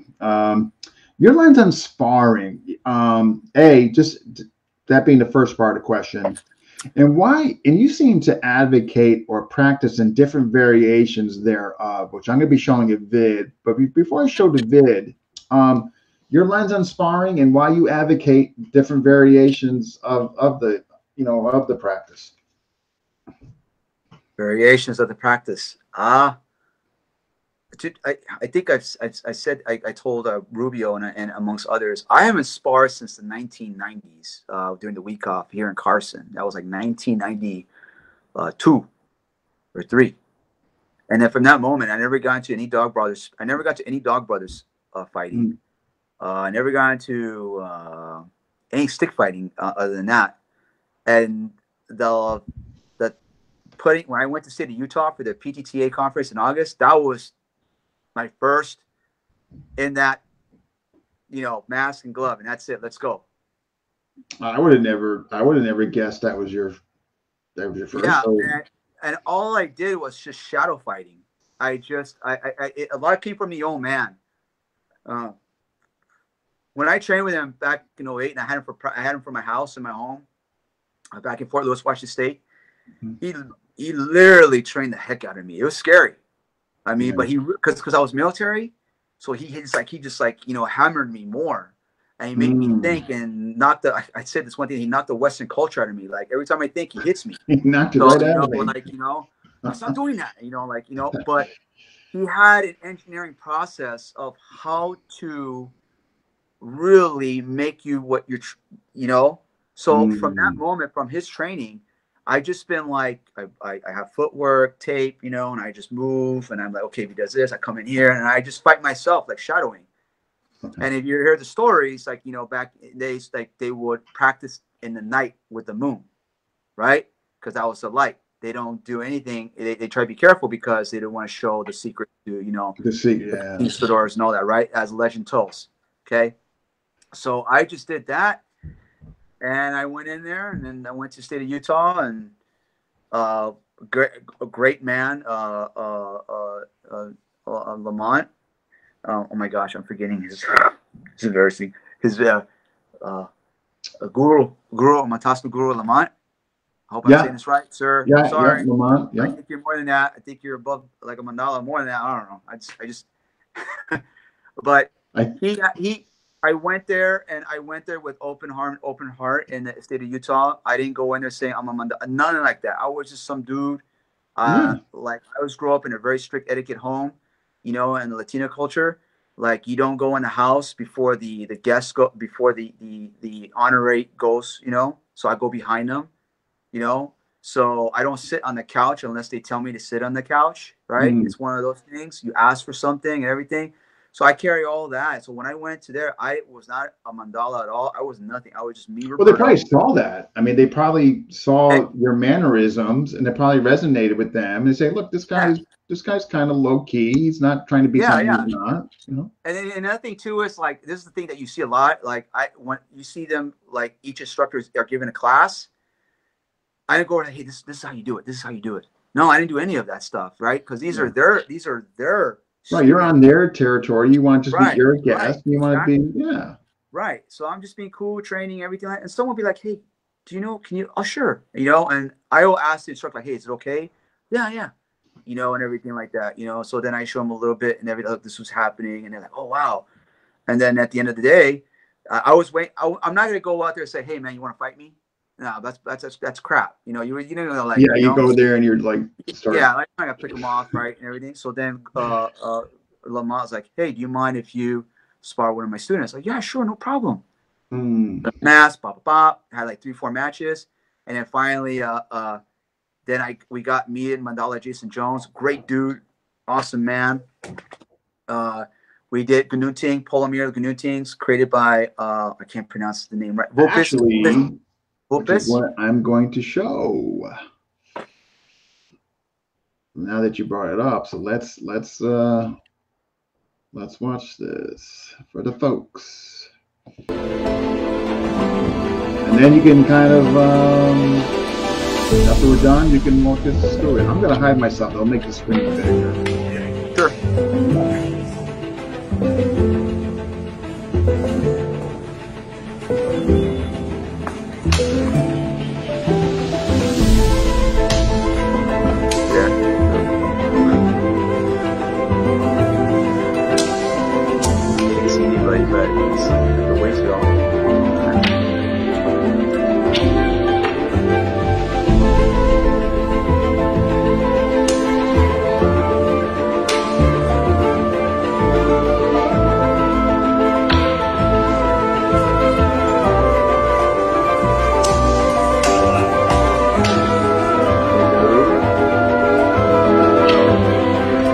this live, all I see is myself.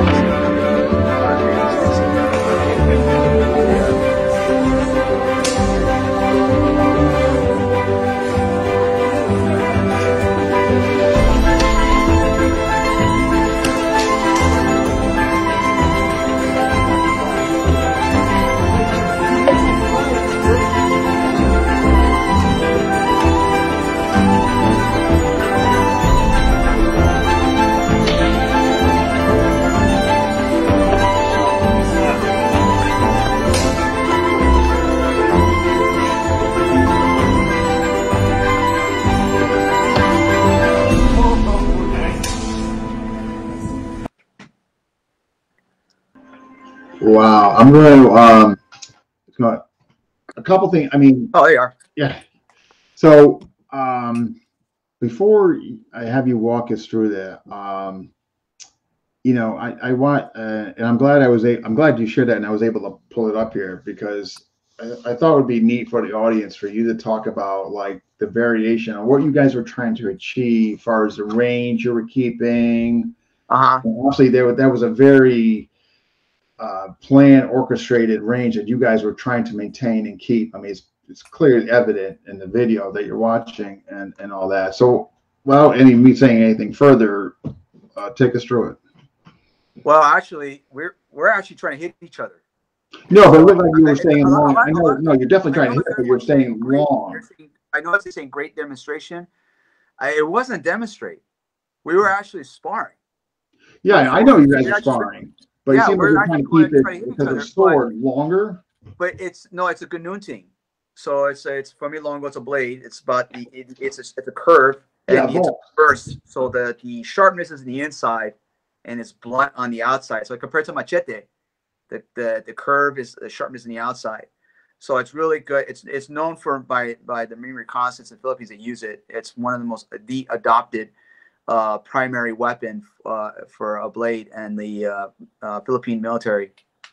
So that it's so very manipulative that you can how you use the ganunting. And if you ever seen a Grand Tuan guy wield it, oh my God, it's like he's shooting fire, you know. But when you manipulate the blade, everything is a cut precise. So that's the reason why it's not like when you take you understand how the flat and it goes to the sharpness into the thrust, come back out, you know, and you come back in with the sharpness, and you have to make this precise because people, what happens is they'll get like say the plastic that we're using, this hard polymer that's used by Vulpes Training Blade by Guru. I cannot pronounce his name, but if you're there, sir. But yeah, he's coming on this month too, actually. Yeah, he's an amazing craftsman. Yeah. Awesome sparring, and that thing crushed bones. So you don't get complacent and just going blah, blah, blah, blah, blah, blah, blah, blah. And you're just wielding like a blunt stick. So there's no cuts or nothing. You're not cutting. It's like, it's all spiraling when you're doing this. It's all like that. And what I mean by complacent is because just because it's a plastic object, don't get comfortable with it or you can die. Right? Yeah, don't underestimate. No, I got you. Don't lose in translation just because you're using a hard. Right, and it's like if you use so it's the same thing like in weapons. If you're using sidearms and everything like that, don't get complacent. You know, because believe it or not, complacent can get into a training accident or it can lead into a serious injury or death. Okay, so we have the ganunting. We are looking at it as a light blade, and the whole object is to cut that person before he cuts me. Right, so I know if I had a real light blade and I cut his hand, that's it. It's game over. Right, so we're looking at a huge format, a plethora of what's happening in there, which is ranging, time and speed, accuracy, power. You're looking at the triangle footwork. You're looking at coordination. You're looking at calculation, strategic, and tactics. You're putting this all together from the key tertia system and making it happen. And that's what's going on in there. And then counterability, non-counterability, counteroffense, right? You can see all what's happening in there. Yeah, no, I thought it was... I watched it a few times, and I thought it was incredible what you guys were trying to achieve there, and the stuff that came out of that. Now I was glad because I was worried when you sent me to Google. I'm like, God, I hope I could get this where it'll pop on, because one of the easiest thing to do as far as Be Live Media is I get the YouTube link and good to go. I mean, no and all that, but it worked out. So I was so glad that I'm glad you. I'm really glad that you got it. And yeah, 100%, 100%. You know, but that was yeah, no, that was incredible to watch, and I think it sounds like everybody that has seen that has the same sentiment. You know, yeah, it's because if we want, we can go ballistic. We can go right, disrespect the range, the and weapon, and just we can go yeah, we can go ape shit. yeah. Okay, Mandala Jones, man, he's a dog brother. He's no joke. You know, Dolan. I seen this man first time. I finally got to meet him. I mean, like, if he grabs you, man, you're done. Like I was like, God dang, you know. But we know because in the Blake culture, right? We're going. This is the part where it gets down to like, okay, put the system together now. Now let's see what we can do, right? Goes back to what we said in the beginning, Mandala mastery, and Miss Jones is a Mandala as well. Oh, he's as well. Oh, okay. Yes. So we know what we're trying to achieve is a higher skill, right? But at the same time, a respectable mutual of us each other. Mm. You know, so that's when you know that's how you could tell the maturity of instructed by your you know. But No, you could again, you could see it. Like you guys were very, I mean, obviously attentive. You guys were definitely going with blade rules, quote unquote. I mean, you could definitely see it. I mean, you guys weren't looking to trade, clash, or come under a roof block to, clinch or I mean, you could. Yeah, there was a concerted effort. I thought it was really nice to watch. And what's interesting in there, like I did a lot of panasa slash. Yeah. There's also the seguidas in there as well from the Piquiti in the system. There's also the florete in its application. There's also taking the high line cut, which I did a reverse left 45 where he stepped in the bisecting line. So I bisected his line. It cut across the face. I saw that. That's where you came across a lateral. I saw that. Yeah. Right. And then the other one is where I came down. I did a 12-6. So I did 12-6 because his hands was back here. So you have to look at the ranging, the timing, the accuracy, and when you and also when to do it. No. And wherever the opponent steps and whatever the person loads with the weapon. Then you have to, right? What weapon do I load to counter that weapon load? And what footwork do I use to counter his footwork with that weapon load to counter that? So that's all going into play. Yeah, no. It was, again, yeah. Wow, well done. The Carenza project. So what made you want to be part of it? And second part of the question, what did it do for you personally? Oh, man. No pressure.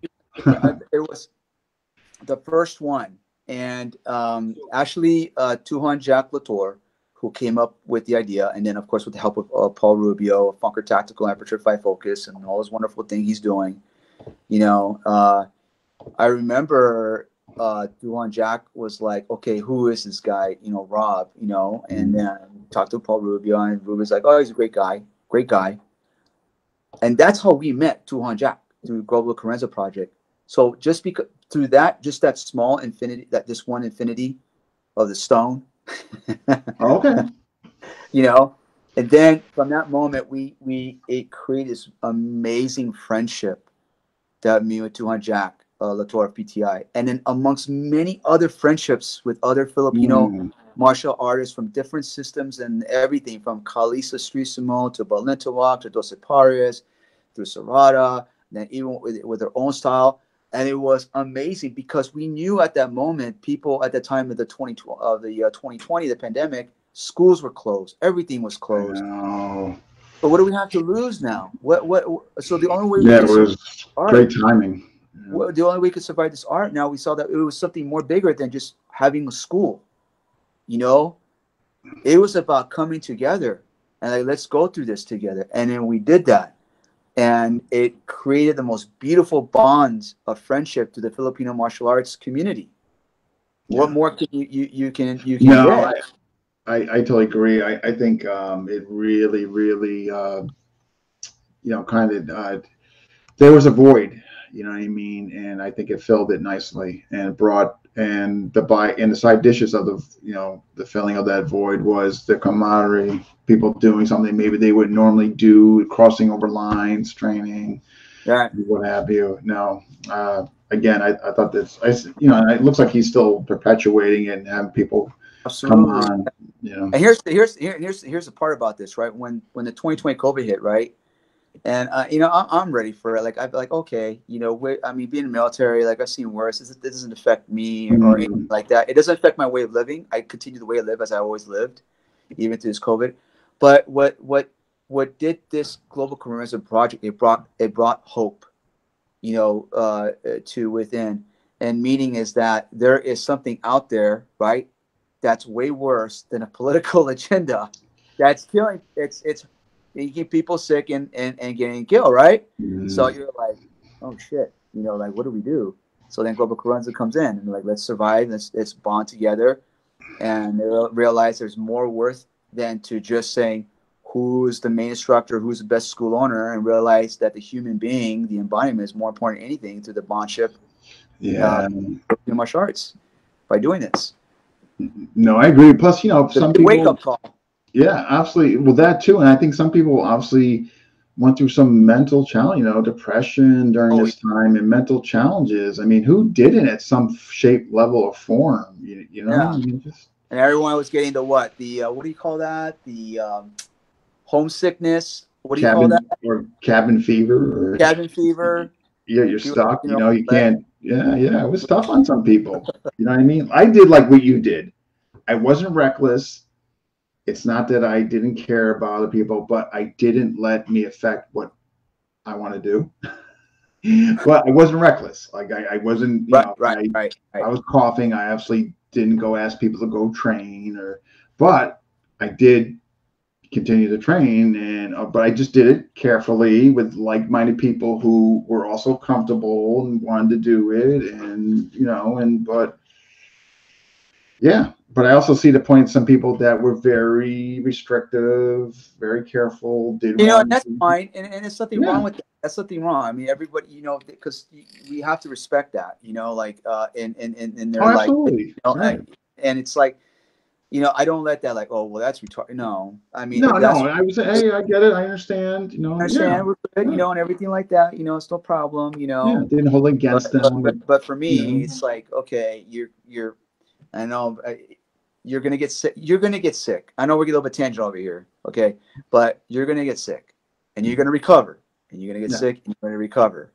You know, as much as the medicine keeps advancing, we're gonna recover, and then you know, but again, like much to your point, I didn't look at them differently or hold, you know, or think of them differently. I was respectful, and you know, and got it, and waited till they were at a better comfort level, you know. I mean, well, I mean, that's so why would you recommend the Carranza Project to others? Oh, there's so family. That's it. I mean, like you go out there and then we've never seen some of these styles or systems. Like, what is this? And then I'm like, I find out like, ooh, and I like type it in and like. And like, who's this guy? Who's this woman? You know, and I'm like, whoa. And it's the same for me too. I had never heard of that.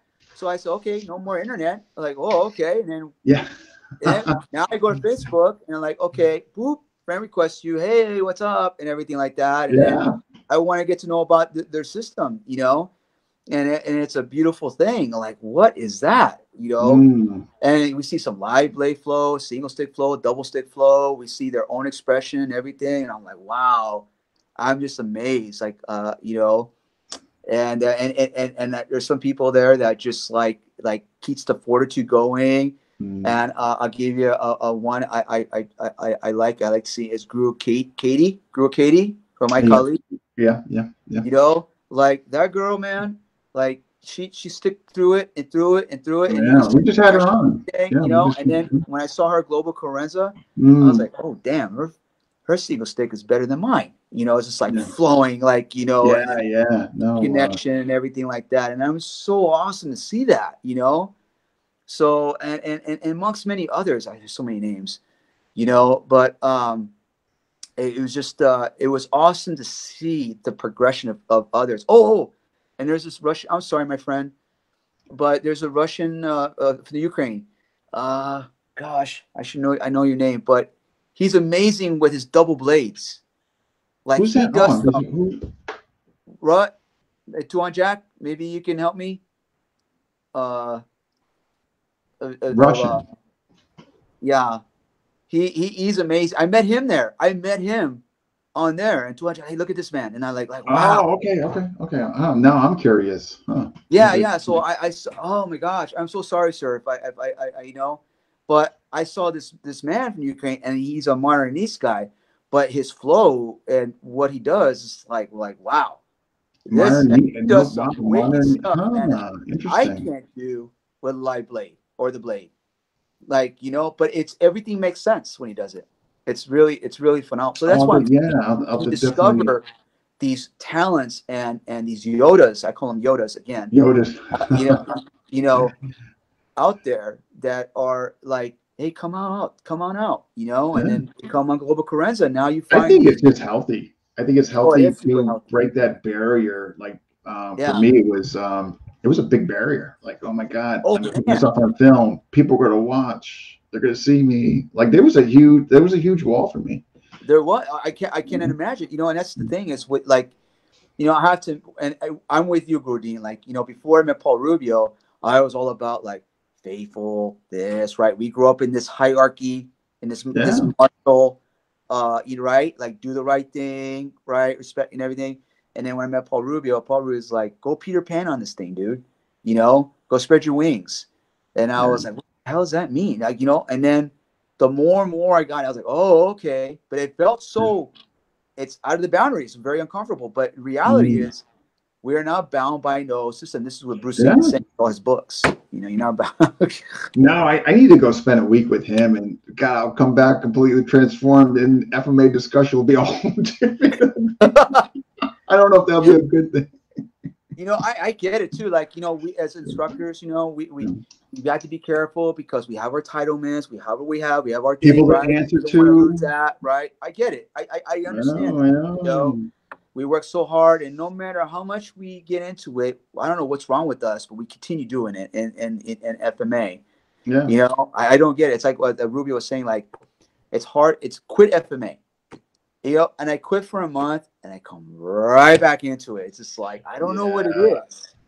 I just think it's some shape, way, or form. I think it's just genetic, in just in us, genes, whatever, you know what I mean, culture. It goes down to this, and I hope for the Philippines that hears this is that because we love the art, we love the culture, we love the freaking thing. It's an amazing, wonderful culture that you have, you know, and it's so like for instance, we talked about this and like Russia House, like it's huge in England. In fact, I think it's going on right now. They're doing a live. They just have a live. There's something in the Philippines right now or somewhere. You know? Okay. Yeah. And then like there's Mexico. Russia House goes to. I mean, that's I'm trying to cover that. I'm trying to get Pasarkin or somebody. That's how huge how the love of the culture is. Yeah. You know, and the art why we continue to do what we do, even though we're not descendants of the Philippines, right? But we give so much in our love and our soul. Yeah, right. And to propagate it and give and I hope they you know they see that. I think they're starting to be honest. Yeah. You know? I mean, unless they just live, you know, if they got any type of social media and internet. Yeah, I understand they had the whole I don't know the whole thing, but the non-Filipino thing, like who should be whatever and everything. I always you know what? I get it, man. I get it. You know, I totally get actually it. that's my next area to ask you actually. What's up, man? Well, it kind of ties into it. So when we did the test run, we were kind of touching upon something, and what that something was hypocrisy in FMA. And that's what we decided to kind of coin it. So to kind of segue into it without and all that. So what do you see far as that goes? What do you, far as hypocrisy in FMA, what do you see and where do you see it or identify it? Well, so when I when I started Filipino martial arts, and then when I got with Grand Tuangaye, he tells me like Rob, you make sure you teach, you teach the Filipinos and everything like that. So I was on a mission, right? Mm. And the thing is, here in LA, the Filipino Americans, it's strange, okay? So they talk about brown pride, brown culture, right? And then they talk about black, all that good stuff, right? And so I'm like, okay, they do that. But then when I want to go teach the Filipino community, Filipino Americans, we're talking about like the 20s and the 30-year-olds and all that like that. Mm. They don't want nothing to do with it with me. Wait, I say I'm brown. Well, what's going on? I mean, my family's from Puerto Rico. We come from this. I know that Puerto Rico was colonized by the Spanish the same year as Philippines.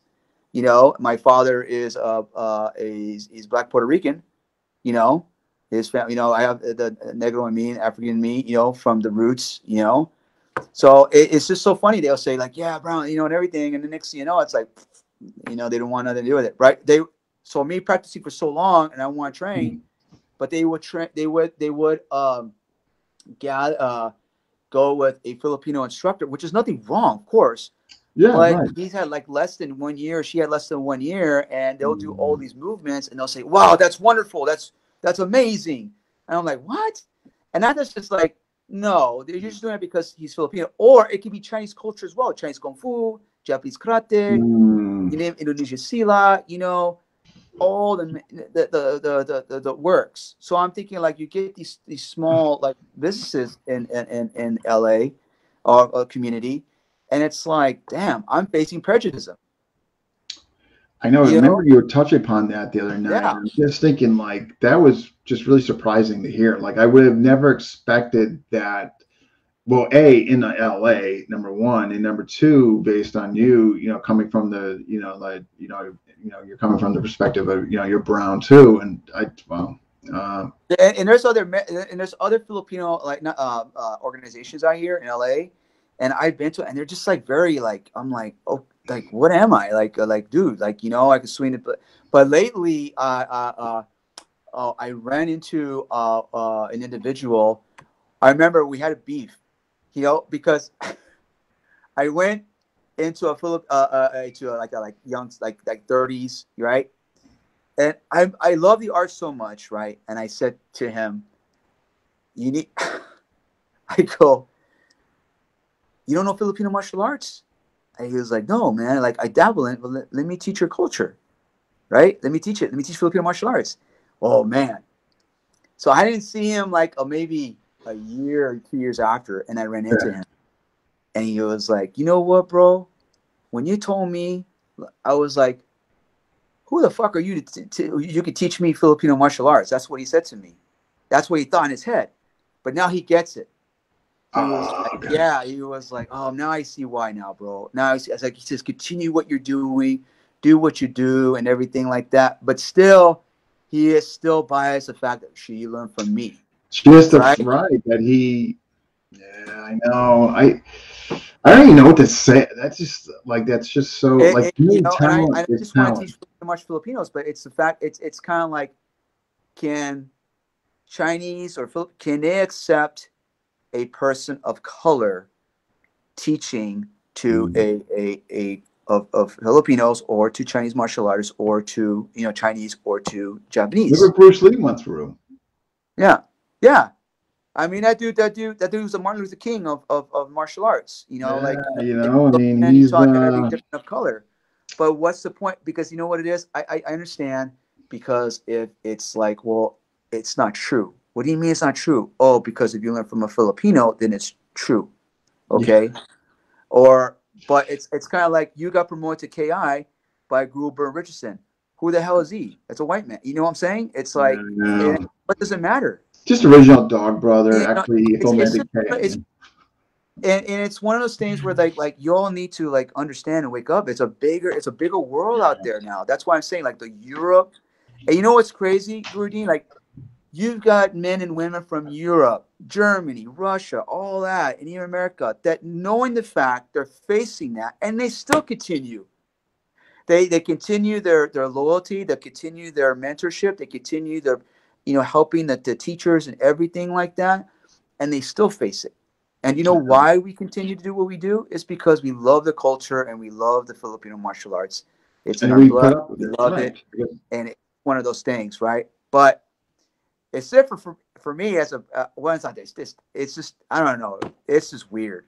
I have to. No, it is. I mean, like, when that whole thing. They'll say brown this. They'll say brown this. Okay. All right. Well, what do you mean brown? I know. Brown Latinos or brown Filipinos? What's going on? But you're not brown. Wait, I guess you're not the right brown. Support the brown community. What do you mean? I'm hearing this from them. And it's just like disturbing. But then it's just one of those things where, like, you know what? Hopefully they'll see the light, which one person did, and then they'll see through my training, and they'll see through my evidence and my authentic they're like, okay, this man is about really, really preserving the culture. Because that's what I want to do. I want to preserve the culture.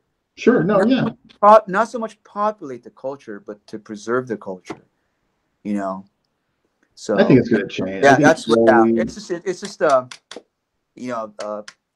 I hope that for every martial artist that's are in different of culture, just know this: they love you all. They love the culture, and it's like if you go to Brazil or South America, I'm telling you right now. You see them learn Aikido, or they're going to live the Japanese way. Have you noticed that, Gurdine? If you get a kung fu foreigner or a European, they're going to live the kung fu way. You name it, monastery, all that good stuff. I'm going to get decked out and everything. But they still don't get that. Again, like, hey, look here, I got straight A's, and they're just like, Yeah, I know, right, exactly. Well, it doesn't matter because you're not that shade of brown that I need. I don't know.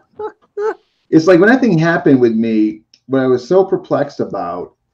Well, there's a bunch of reasons, but not to like go back into it and open up a whole thing. Was that when I first heard non-Filipino, it just not to get all deep in this, and again, not to bring something up, but it went through me like a lightning bolt.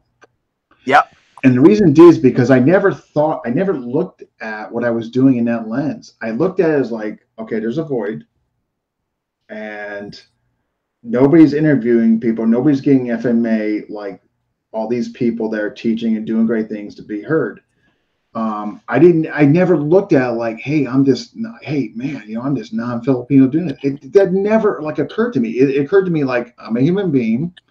I'm going to put my best foot forward and I'm going to try to fill this void.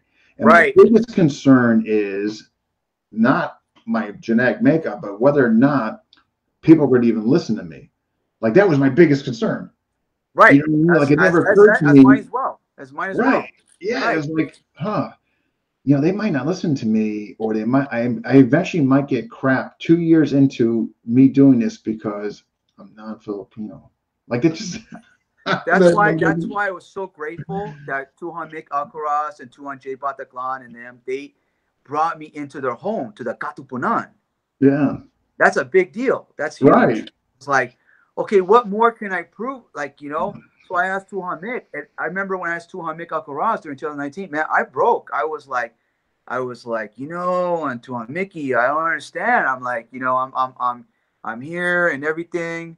And he goes, no worries, brother. You're Filipino by heart. It's all in you, bro. Don't worry. You're more than welcome. I'll talk to the men, and they brought me in as they're like, hey, you're a brother. I got the bone. And I was saying, oh my God, this is from the Philippines. They're bringing me in. But you go over here and in the U.S., it's like, you know what I'm saying? It's just like, wow. I know. That's why I can't thank enough for Tuhan Mickey Alcaraz and Tuhan J Pataclan, Tuhan Bob Rodriguez, like say, hey, you know what, brother? You're Katipunan, you're Katipon, you're here. And he always reminds me all the time, tells me that, like, your service and everything is not forgotten all the time. I know. What happened to like your actions and words speaking for something. Yeah. You know, regardless of like, you know, I know, but yeah. Anyway, but hopefully, it'll come around. I think it's coming around. It's coming I do. around. No, I think it, and I think it will continue to. I really do. Yeah, it's coming around. And I think the men that did the whole of that topic, I think they meant well. I don't think they're not. You know, I saw it. I was like, I get it. But No, I don't think they're bad, and I still to this day. That's why I want to Apollo, because I want to make it very clear. Like, I don't harbor any anger. I don't think they're bad people. I still subscribe to their channel. I still want them in FMA discussion. So I made it very clear. Like, I don't want this. Like, I don't want to create this division. No, and I think they want the best. They think in their mind what's best, right? So that's the thing too, right? Because there's that we have two different mindsets, right? What's like Western mindset, and then there's the Eastern culture mindset, you know. And it's one of those things where you cannot assume or think like it's the same, because it's not.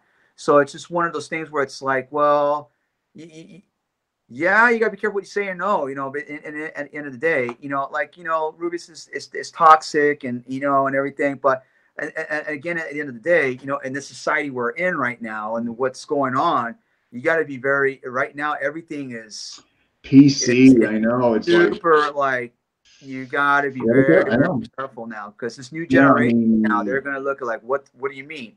Yeah. I mean, you name it, we're hyper, that, all that stuff like that. Hypersensitivity, you know, of course, issues, all these things like that. So, and that takes a thing where like there's accountability to it, you know. I think they're on that track. It's just like, and I get it, man. But again, they're great men, and they're the same. They love their culture and all that. Like, I think it's one of those things where like, hey, let's have a beer, let's keep it in the cave. No, right, and that's kind of where I'm at with it. Like, I don't have any ill feelings. It's done with me. It's over. Yeah. You know, I've moved on, and it's something that happened, and there was some learning from it and all that. But so what I was gonna say here. So what are your I mean, wow, this flew by, man. We're going on 2 hours. This just flew. So what do you just quickly, just like, what changes would you like to see in our community? It could be anything. Like, you know, like what changes would you like to see for the positive? Stop chasing ghosts and just train. You know, stop chasing old Excremador legends. Have a good time and just train. You know, and just love everybody. No one's taking anything away from you. Yeah. You know, I always think there's insecurity is the #1 cancer. That ego, I agree. Totally. In Filipino martial arts. I'm sorry, or any martial arts. It's #1 thing. I'm like, what the hell are you insecure about? What, dude? What? I know. You know, like plenty of people out there, students. I mean, you know, you gotta have a. Do you have a plan? Do you have a goal? Like, what is it that you're asking about? You know, like no one's gonna take anything away from you.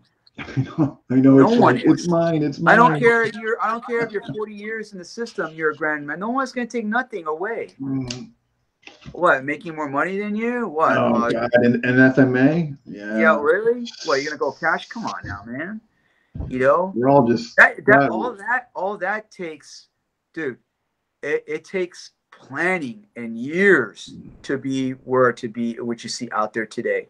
Like for instance, like you like if you see like Tuhan J, Tuhan Bill, Tuhan all that, it took years to be where it could be. But now you got these I want to call it moderns, thinking like, oh, I'm gonna get there in 5. Oh, okay. Yeah, the millennials. No, you know, I'm like, let's think realistically here, man. Like, what is your? And I think a lot, and they forget the goal. Like, what is your goal? Why are you learning Filipino martial arts? Why? And how does that go in effect of why is it that it's becoming this way? This creating all this negativity. You know, I don't. I'll tell you what. For me, if they want to say this, well then. Let's play. You know, let's like, you know, get your stick, you know, let's play. You know, let's grab your knife, let's play. Yeah, let's play and put everything. Your aluminum, your plate. Let's play. And then we can start talking. That's why Guru. That's why Guru Richard. I tell you, there's bro. not. That's like Guru Richard Basile says from the beginning. Until I see you throw a good jab and you can hit somebody real good with it. Yeah. Then you can talk. Until then, there ain't no talking. Until you really can see what you can. And there is a notable of good intermediate students out there I've seen, senior students out there I've seen, and they're not talking. They're like doing the do. Let me see. Like I recently, Paul Rubio just posted of something with the Lescas. These two guys sparring. Oh, the Lightning Scientific guys. Yeah. Yeah. Yeah. Like one had like all these crazy gear, like from the 80s. Like he just okay, I'll slap it on, whatever. It's either Ryan Cordero, Sachi, or dude, man. I saw that video, and that is like straight up old school. Like like real link. They were like ranging. You could see the line cuts, and when they hit, they made contact, but they made it count. That's some like straight up like 80s Those stuff. guys they're great guys. As a matter of fact, Ryan Cordero is coming back in January to New Jersey, and Sachi lives there. And really? I can't wait. I'm gonna go drive down there and finally. Sachi came up when Vico came to Connecticut, but really, you know what? And I knew there were. I said this is less guys. Oh, these guys. Yeah, no, they're good guys. I had a huge appreciation. I have appreciation for all, but I do my search and no disrespect to all, but like when I saw these guys and these guys were Lesko and they have a little mixture and everything, I said, okay, this is some good stuff. See what I'm saying? No. Like you see those guys hit in the way, okay, get in there. Yeah. Go, you talk a lot of Mandala, there was Ario. It's like, come on. No, good guys. Like too. It comes out to the days of the old masters. Oh, you wanna okay, let's play. Yeah. Right? That's where it came down to. Let's play. No. I agree. I agree. Meaning guys out there, I just want you guys train, have fun, and you'll get there. You'll get what you're asking for. Trust your teachers, okay? Trust in your respect your peers, and everything will be fine. And as for leadership, man, men and women, I'll say this right now. Let's get the shit straight. Hey, it's just promote positivity, not negativity. Promote your students. Promote like, hey, let's share amongst others. And if they ask, oh, why is it the other KI people don't want to come with us? Oh, well, they are busy. It's like I tell my kids, right? I have their, me and my wife are divorced, right? They said, why is mom like this? Oh, because she likes to go over the rainbow. I make a story, right? Yeah. Because that's what they need to hear. They don't, none of that stuff, I want to make sure they love their mother. Yeah, it's just better for everybody. It doesn't matter what the mom did to me or whatever. I make sure they have a good outlook on the values of the family and the mom. Just mentally healthy. So, same thing. It's same concept. You go with students out there. I think it's great advice. Yeah, and hopefully. And last thing, the martial arts community is not the law. It's law. There's no judge and jury for crying out loud, dude. You have violated. Where you come up with this, man? I really don't. But you're no. Let me tell you something. You're no judge and jury. You're not. You're not the law. I don't know what they get a bandits together and I'm like, what is going on? You're in violation. No. This ain't Salem's. This not witch Salem or good Lord. You are in contempt. Martial arts, man. It's martial arts. It's fun. I know, right? At the end of the day, if it's not fun, what the hell are you doing it for? You know what I mean? Like, gosh. Like Juan Bill McGrath said, it's physical activity. It's like PE. He says it right there. Let's face it. It's recreational physical activity. It's right. Absolutely. Yeah. I know some people take it way too seriously, like they're going to be in combat tomorrow.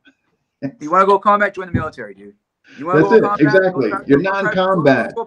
Go join my private security. I got my best bro right now. My best dude who helped me. He's over there right now. Okay. But that's different. Like, he signed up for that. He elected. But for the rest of us, it's freaking recreational / sport. You're not going to combat tomorrow. Yeah. Like, okay, get tacked up. Let's go. Ready to shoot up. Like, you know what I mean? I'm telling you. Oh, some man. kids take it way too serious. Way too serious. No, So it's like, you're not getting paid for it. You're not gonna, you're not gonna. I know we're all making millions, right? Yeah. It's amazing, but like, don't worry. You just continue your training and just, love everybody and learn from everybody. Yeah, right. I could be biased, but I want to learn. Like, I saw those two guys do Leska. Like, okay, now I want to go do some Leska. Yeah, I know, man. I want to learn from KI. I've been wanting to learn KI from Guru JJ, which is an amazing person. But he made a commitment, and I respect that commitment. Like what he says, and then like instructors as well. And that's another thing too. It's like, if you get into FMA or you get to any martial arts systems or anything like that, you have to understand the define of what the goal and the objective is, because there are arts out there in the FMA that want nothing to do about promoting. They want to do about being archaic, right? It's like when I used to in Japanese system called the Koryu. It's about the root. It's about the school. It's not about you. But there is Filipino martial arts systems that you have to understand and respect of these Manong and these gurus, that they're not out for the money, which is not, or anything like that. They're really about keeping the integrity and the archaic of the art. So if that's not your road, don't go into it. Because now you're asking, committing yourself to an art that it's not about you. It's committing to the art. It's a different mindset, two different things. Are the goals which you're trying to go for. Yeah. So people want to say like, okay, I want to learn from say I want to learn from this instructor from KI, but it's archaic, very archaic. And you're thinking in your mindset like, okay, I want to go this and I want to open a school. Forget it. Then you're not not going to really understand what the art is about. Not KI, what is trying to teach. Yeah. But there are certain formalities to that. And that's not just go Filipino arts, but that's all in Chinese as well as, and they chose that path. So if you want to go on that path and they say you work at Hughes or Northrop Grumman, and that's your day job, and you want to learn this art, but not to just preserve it, but not to like go out there, open a school, then okay, that's the right mindset. Okay. But if you want to open a school and you want to go into an art that it's secretive, it's kept archaic, and you want to keep it that way, then that is not for you to go. So do your research. Yeah, find out. Yeah, no, good advice. What so last but not least, like, what are your future goals? I mean, like, so you're continuing with the 3 sanctions. I think it's great. I tell you, when I look at the 3 sanctions you're in, man, I look at PTA, like Jared's crew there, man. Those guys are fighters, man. Like when I look at Bikita Turja, like those guys are the fighters, man. Like there's, I have so much respect for what he does. Let me tell you. The pit bulls of the PTK, the whole sparring started from New York. The pit bulls came from Grand Tuangaje. That's right. I remember hearing about the pit bulls. Yeah. Yeah, and that's why you see all these stick guys like the Dog Brothers, because the predecessors is from PTK. No, look at it. I mean, Eric Nels. Yeah, Eric Nels, great. That's another fantastic man I love to meet. And but if you look at PTA and the Katupunan, those guys. No, I'm sure. Yeah. I guess I'm talking about state. They're very nice, right? But I swear, you give them a stick in their hand, forget it. They transcend and they become like evil Knievel machines. Like just go in there sparring. No. Yeah. It's like whoa. It's like, it's a really transcend the way how they're so humble and very. But then when you put stick in their hand, they spar. Yeah. So it's like it's one of those things. But yeah, you're right. Like PTA guys. They spar. When I look at statewide, when I look at PTK within the states, like when I use that barometer, like they just come to mind. You know what I mean? Yeah. It's gotta be honest, man. You know what I mean? So what are your future goals? if you really see what's going on, like, I understand there's, on the FMA out there, they don't like PTK, right? But the reason why is, I mean, look what you got. You got PTTA, huge organization, right? You got PTI, huge organization, right? Yeah. You've got the PTK SMF, all that community and organization. iColly, all over that, right? iColly, man, like he's all over the place, man. And you have PT Katupon, all of that, right? Yeah. And then you got up in Maryland, like to Arlene, the Collective Perez, like they all, All right, yeah, right. So they're all over. So we're doing something right.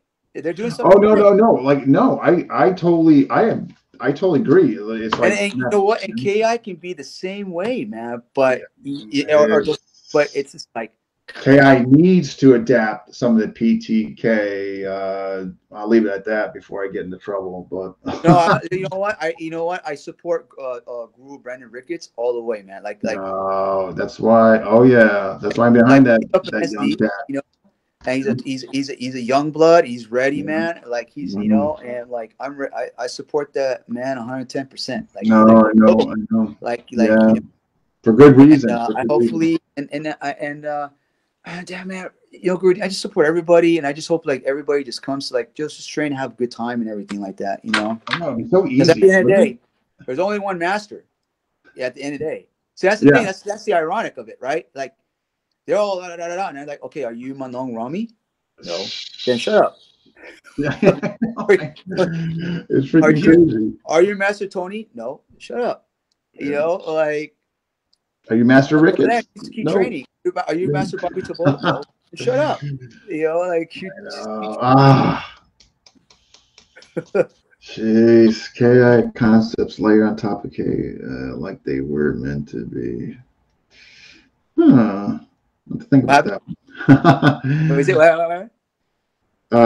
Paulo's comment: KI concepts layer on top of PTK concepts like they were meant to be. I don't know. Yeah. Oh no. Let me tell you on that, Grudine. I see the relationships. That's why I want to start KI, because it's Blade. And definitely. I see the sister, the close relation with PTK. Yeah. Right. So that's my goal. Is I'm still learning more about the Blade, and KI is the next on the list. Like if you look at KI stick, I mean it's nowhere like. I seen the stick. It's just I think it's more of like how I seen it, and it's really really good. It's definitely Traction Unipagata, really knowing to find gaps. Like in other words, I'm going to be honest with you, KI. Like, I mean, I have clinch work just from doing clinch and all that, but your standard KI guy is not going to have that. Generally speaking, Right. Generally speaking, not across the board. Generally speaking, like that clinch, you're easy to works under, but long range, finding gaps and all that. Yeah. I want to learn KI. And I really like to apply it, like learn it, and I want to apply that in sparring. I love to see that, It can be done. You just got to know where to be, and if you're getting charged. No fanning, none of that. No breaking the wrist. Well, we got to talk to GM. We got to talk to GM Poggi on that, though. He might want, some. Benigo, no, that is for cutting.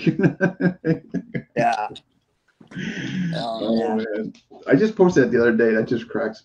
No, I posted an interview with him. I'm sorry. I looked at that video the other day. It just cracks me up, man. It's just that whole thing. Hey, you know what? And another thing too, I forgot. Like, I know I was free, but like within like in iColly, going Apollo. I love their educational system. Like it's really, really, really good. Like they have a really strong format. They teach, and I watch how they do the Gossamer knife, and I love what they do. Yeah. And like I said, it's not everyone's different. Like everybody has a different of that's the beauty of if you really notice it too. Like each. So like if you really want a good educational and good instructional too as well. Like I like Tuana Paulo Ladra.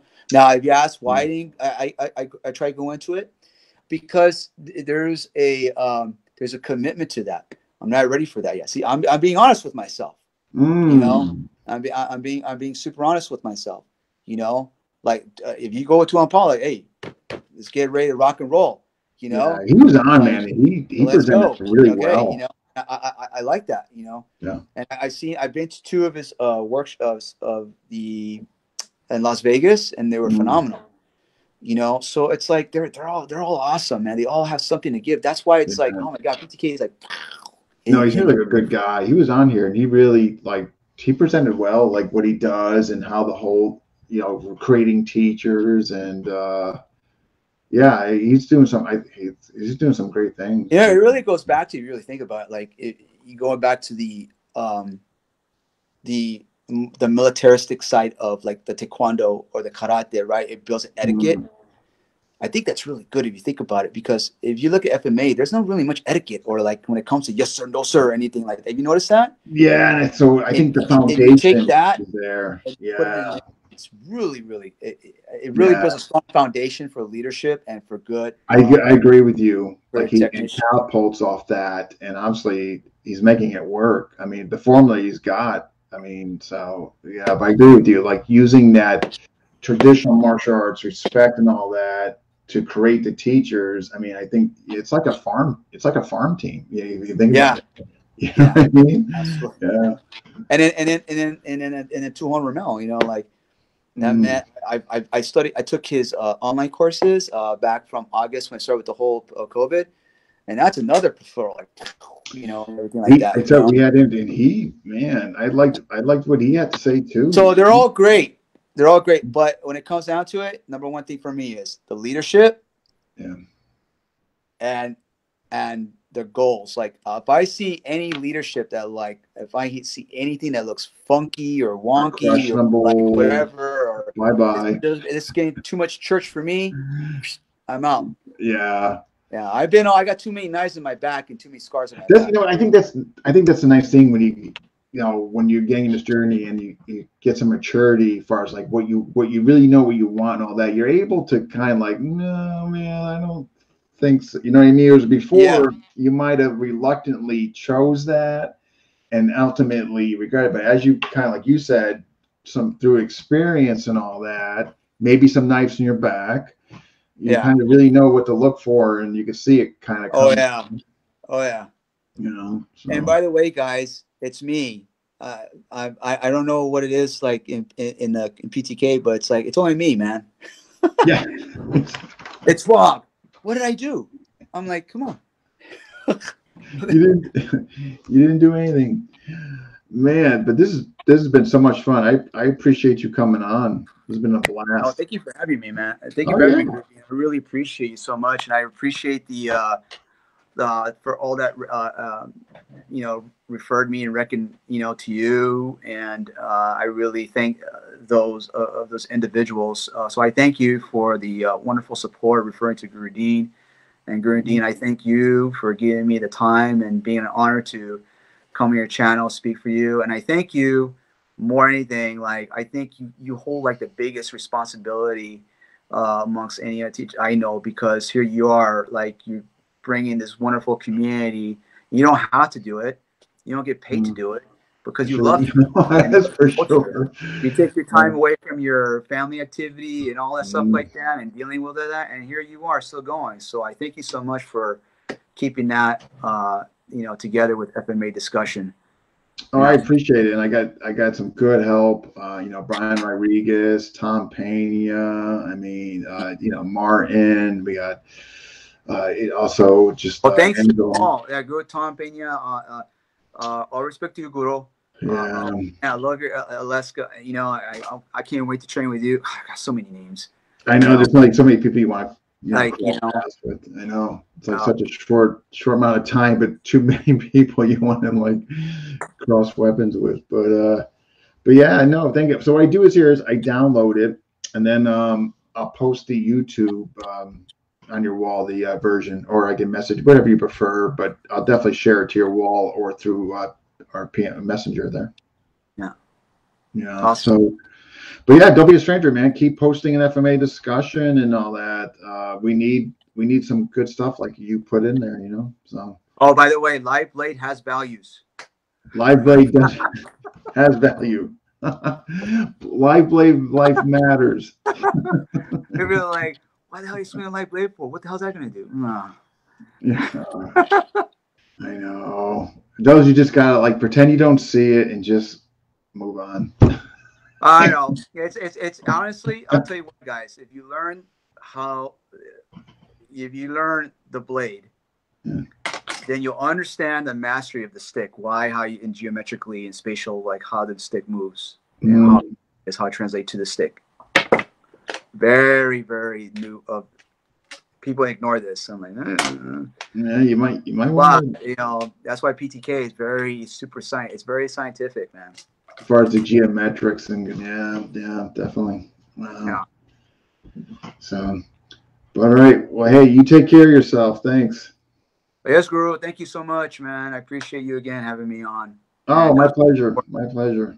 I look forward to more to come, and love you all. Thank you for being here. I appreciate you. I know you don't like me, but some of you love me, but I love you all, you know, so no worries. Okay. All right, man. You take care. I have a feeling you'll be back on the show. Yes, sir. Yes, sir. Yes, girl. Okay. You take care. I salute you, man. Thank you, sir. All right. Bye-bye. Bye. Bye. Wow. That was a great one. I had a feeling I was going to get it. When I was doing a test run with that cat, I just, there's things that are just gelling. I got to be honest. That's why I do the test runs, because I know where I need to go, how much time, and how, you know, I click into their personality and all that. And the test runs are a good place to do that, to be honest with you. So who's next? Sadly, I actually have no idea. I think Guru Tom Pena is doing an interview, and sadly, I should know this, but I don't. But I can tell you who is coming up the rest of the month. And we're having the Landra brothers, Paulo and Bobby, will be coming on. Who else? Volps is coming on. Owner of Volps. I can't pronounce his name. I don't even want to attempt to do that. Is coming on. Who else? Darren T-Bone is coming on. A theme episode, Tuan Jared and Ken Jowers is coming on. And Shelly Mishap is coming on. Hope I'm pronouncing that correctly. And I think, Nelson and Chris, multi-Stockton guys. So definitely some great people coming up. I just unfortunately don't know who is next. Shame on me. Lastly, man, Christmas raffle. A week from today, 7 more days, we are at $450, $50 shy.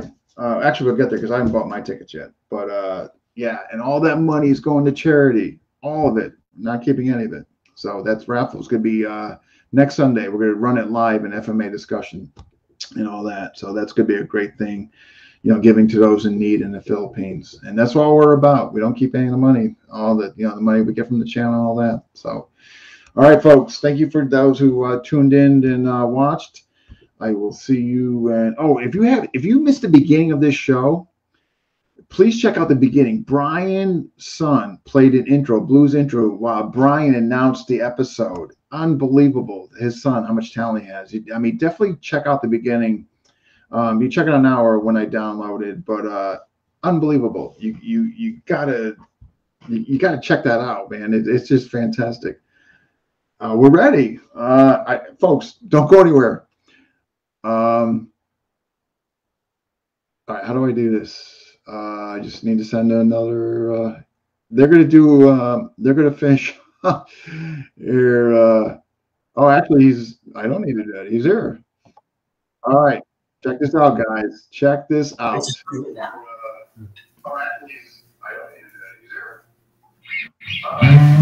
out, guys. Check this out.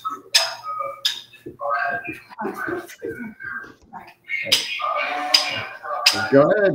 You guys are on.